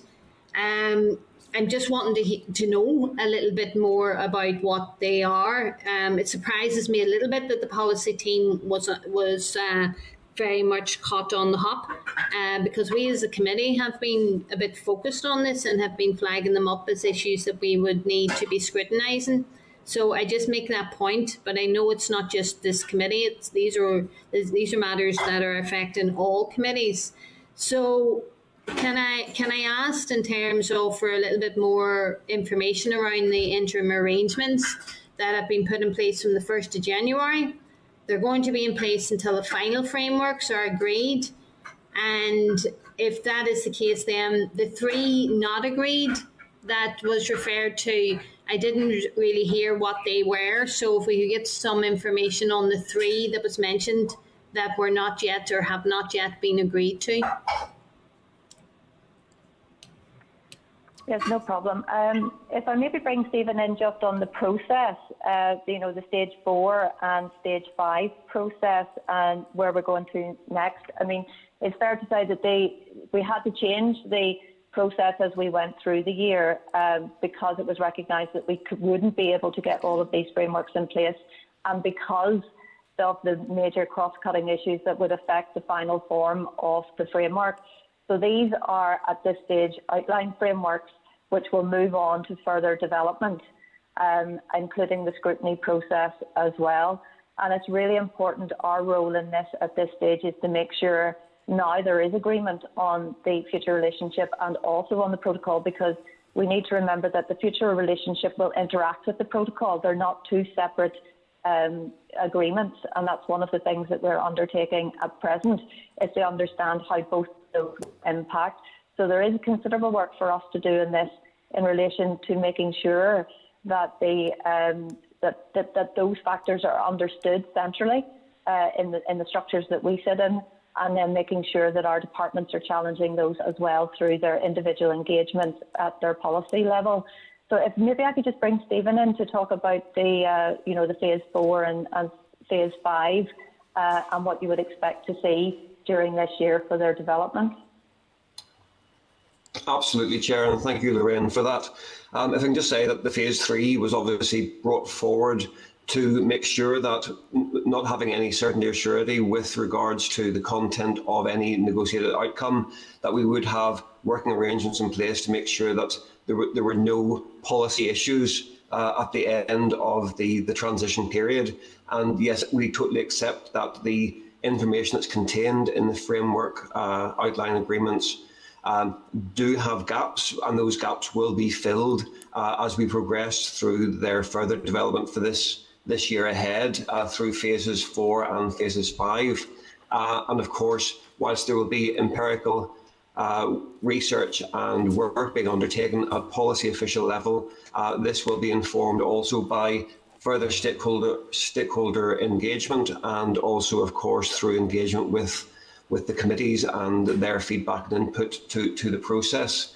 So it's making sure that as we move forward, that all of the outworkings of the protocol, of the agreement, and of the Internal Market Act have been fully taken into account before there's any further endorsement, either at sectoral or departmental ministerial level, or before anything's brought back to JMCEN for endorsement through that forum.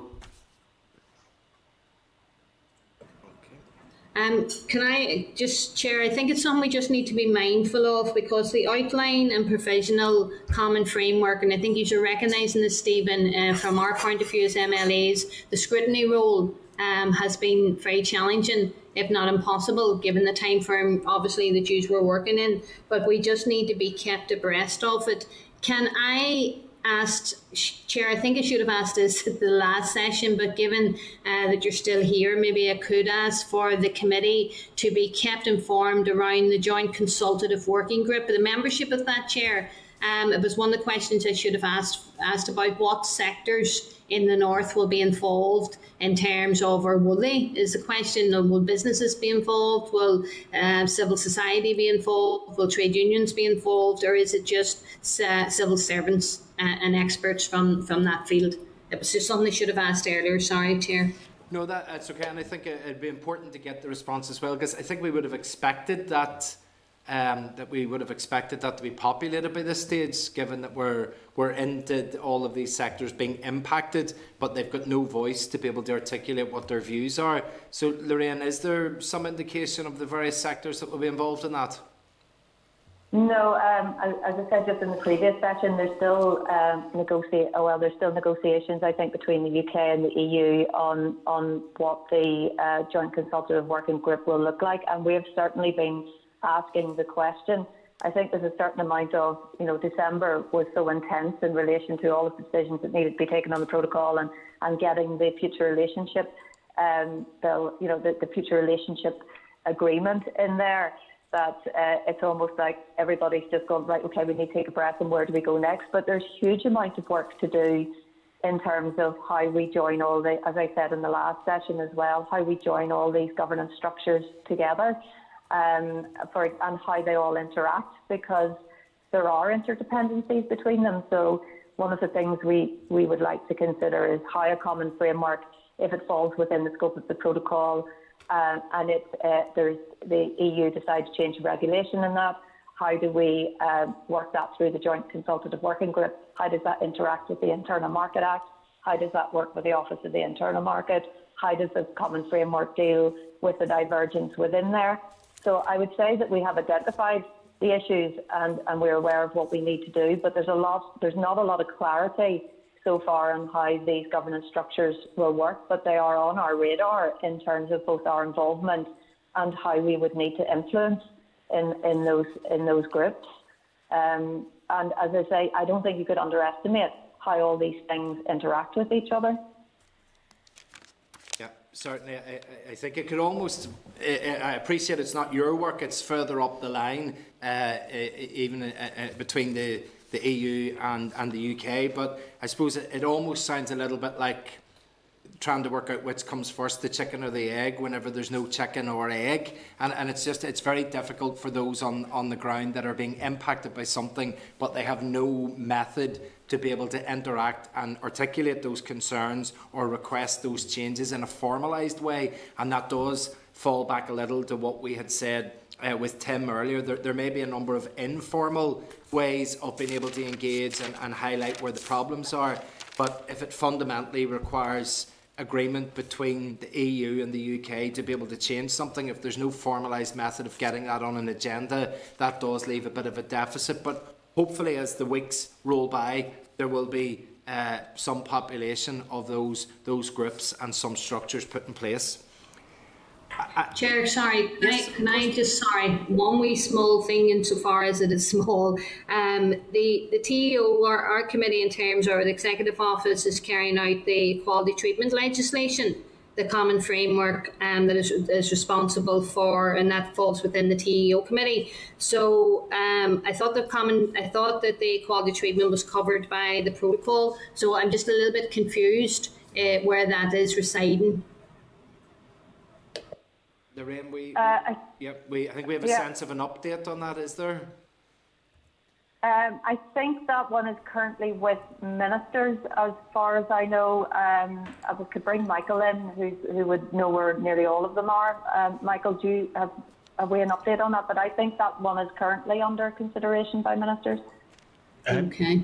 As Lorraine says, it's with ministers for consideration. It's one that it's with the equality policy team or equality directorate within TEO rather than within our team. Yeah. Okay, so Chair, we should get a time frame as to when the committee will get sight of that. Yeah, I think so, because I think maybe, Martina, there's been some suggestion that may have been getting dropped and not coming to ourselves. So maybe what we'll do is if we write formally to the department and ask for an update on it, then we'll get the clarity that's needed. If that we can do that. Okay, in the absence of any other members indicating that they wish to speak, I think we can bring it to an end, this section. Can I thank Lorraine for presenting in both sessions, and to Stephen and Michael for coming on to this. I appreciate we were a bit delayed, so apologies if that's interrupted your day there, but thank you very much for coming along for that. Thank you. Thank you. Okay, members, if you bear with, I think next we can move all the members up into the spotlight, which brings everybody back on board again. And I suppose maybe what I could do at that stage is just ask, is there any member that wants to raise any issue? Because I appreciate that you were maybe not able to indicate. Is there anybody that wants to raise any issues on the back of the presentations? George, I'm seeing the palm of your hand there, so you're either giving me money or you're indicating that you want to speak there. Chair, just to say that I've been here at the full presentations. Yes. From the beginning. And I couldn't get on whenever Arlene and Michelle were there. It's 2 or 3 questions for them, but possibly maybe due to my own fault, I'm not quite sure. But just to say, just to record that I've been at the meeting. Okay, absolutely. I think difficulty, George, is you need to use the raise hand function, which indicates on the screen for me that you want to ask a question, because we were having various technical problems earlier of calling people in, but look, we noted that you were there the whole way through, but we won't call you in for a question. You'll need to hit that raise hand function so that we can see on the screen that you're looking to come in.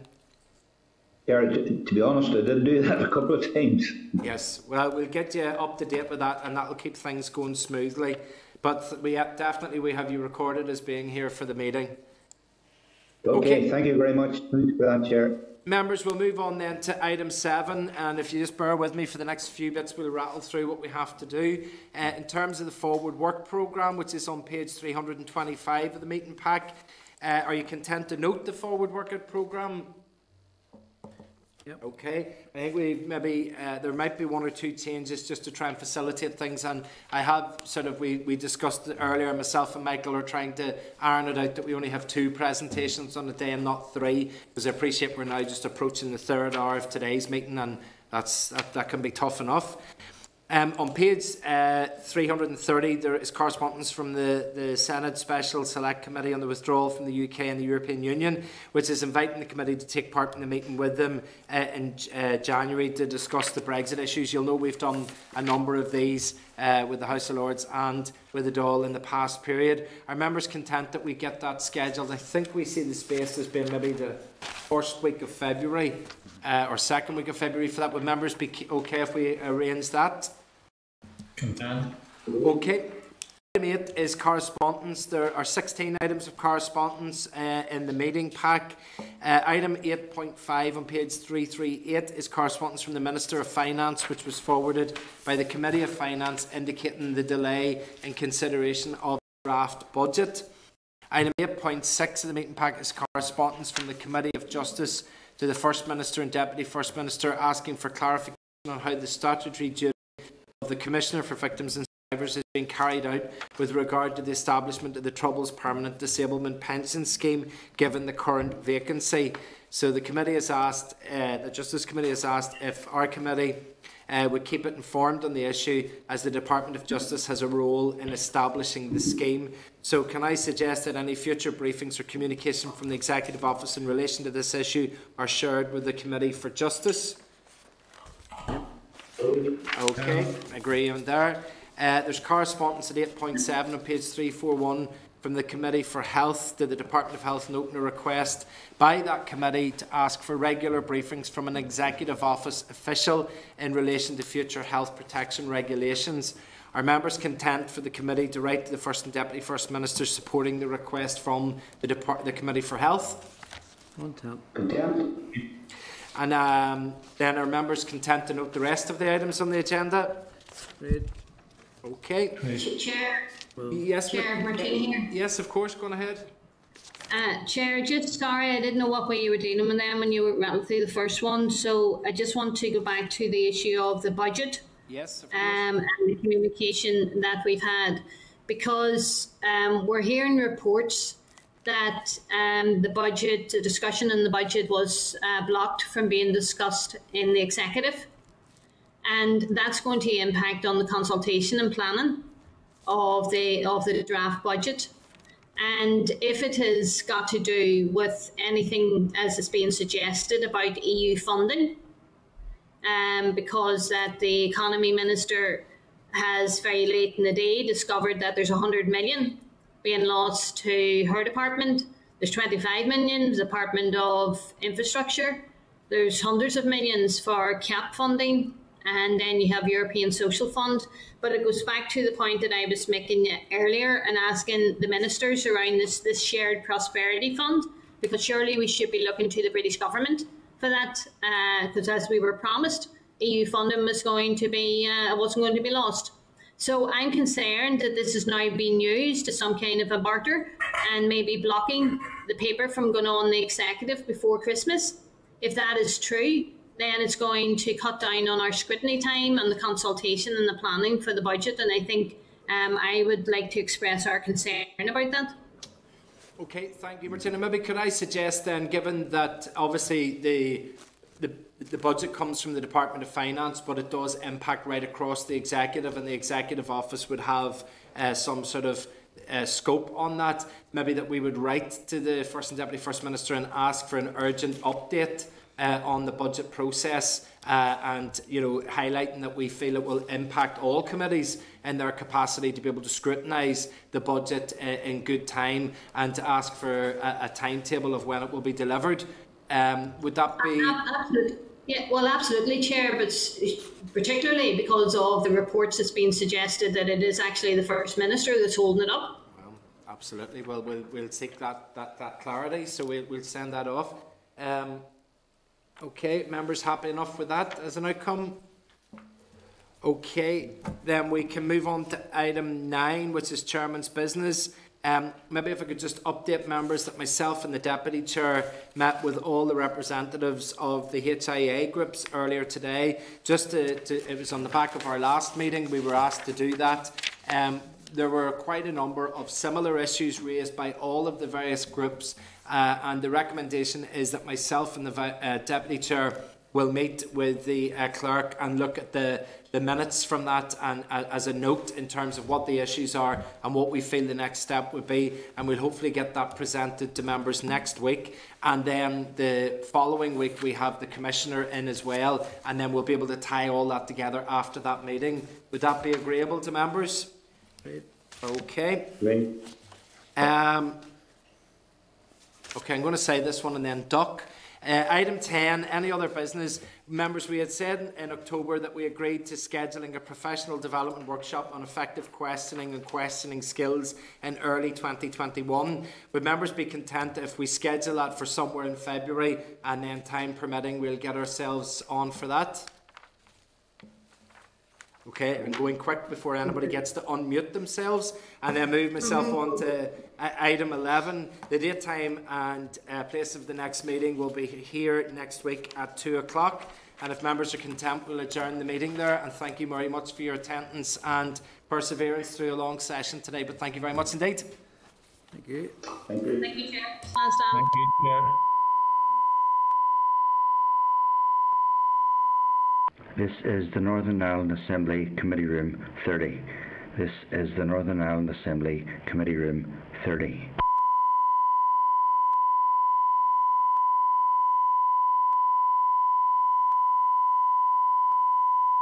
This is the Northern Ireland Assembly Committee Room 30. This is the Northern Ireland Assembly Committee Room 30.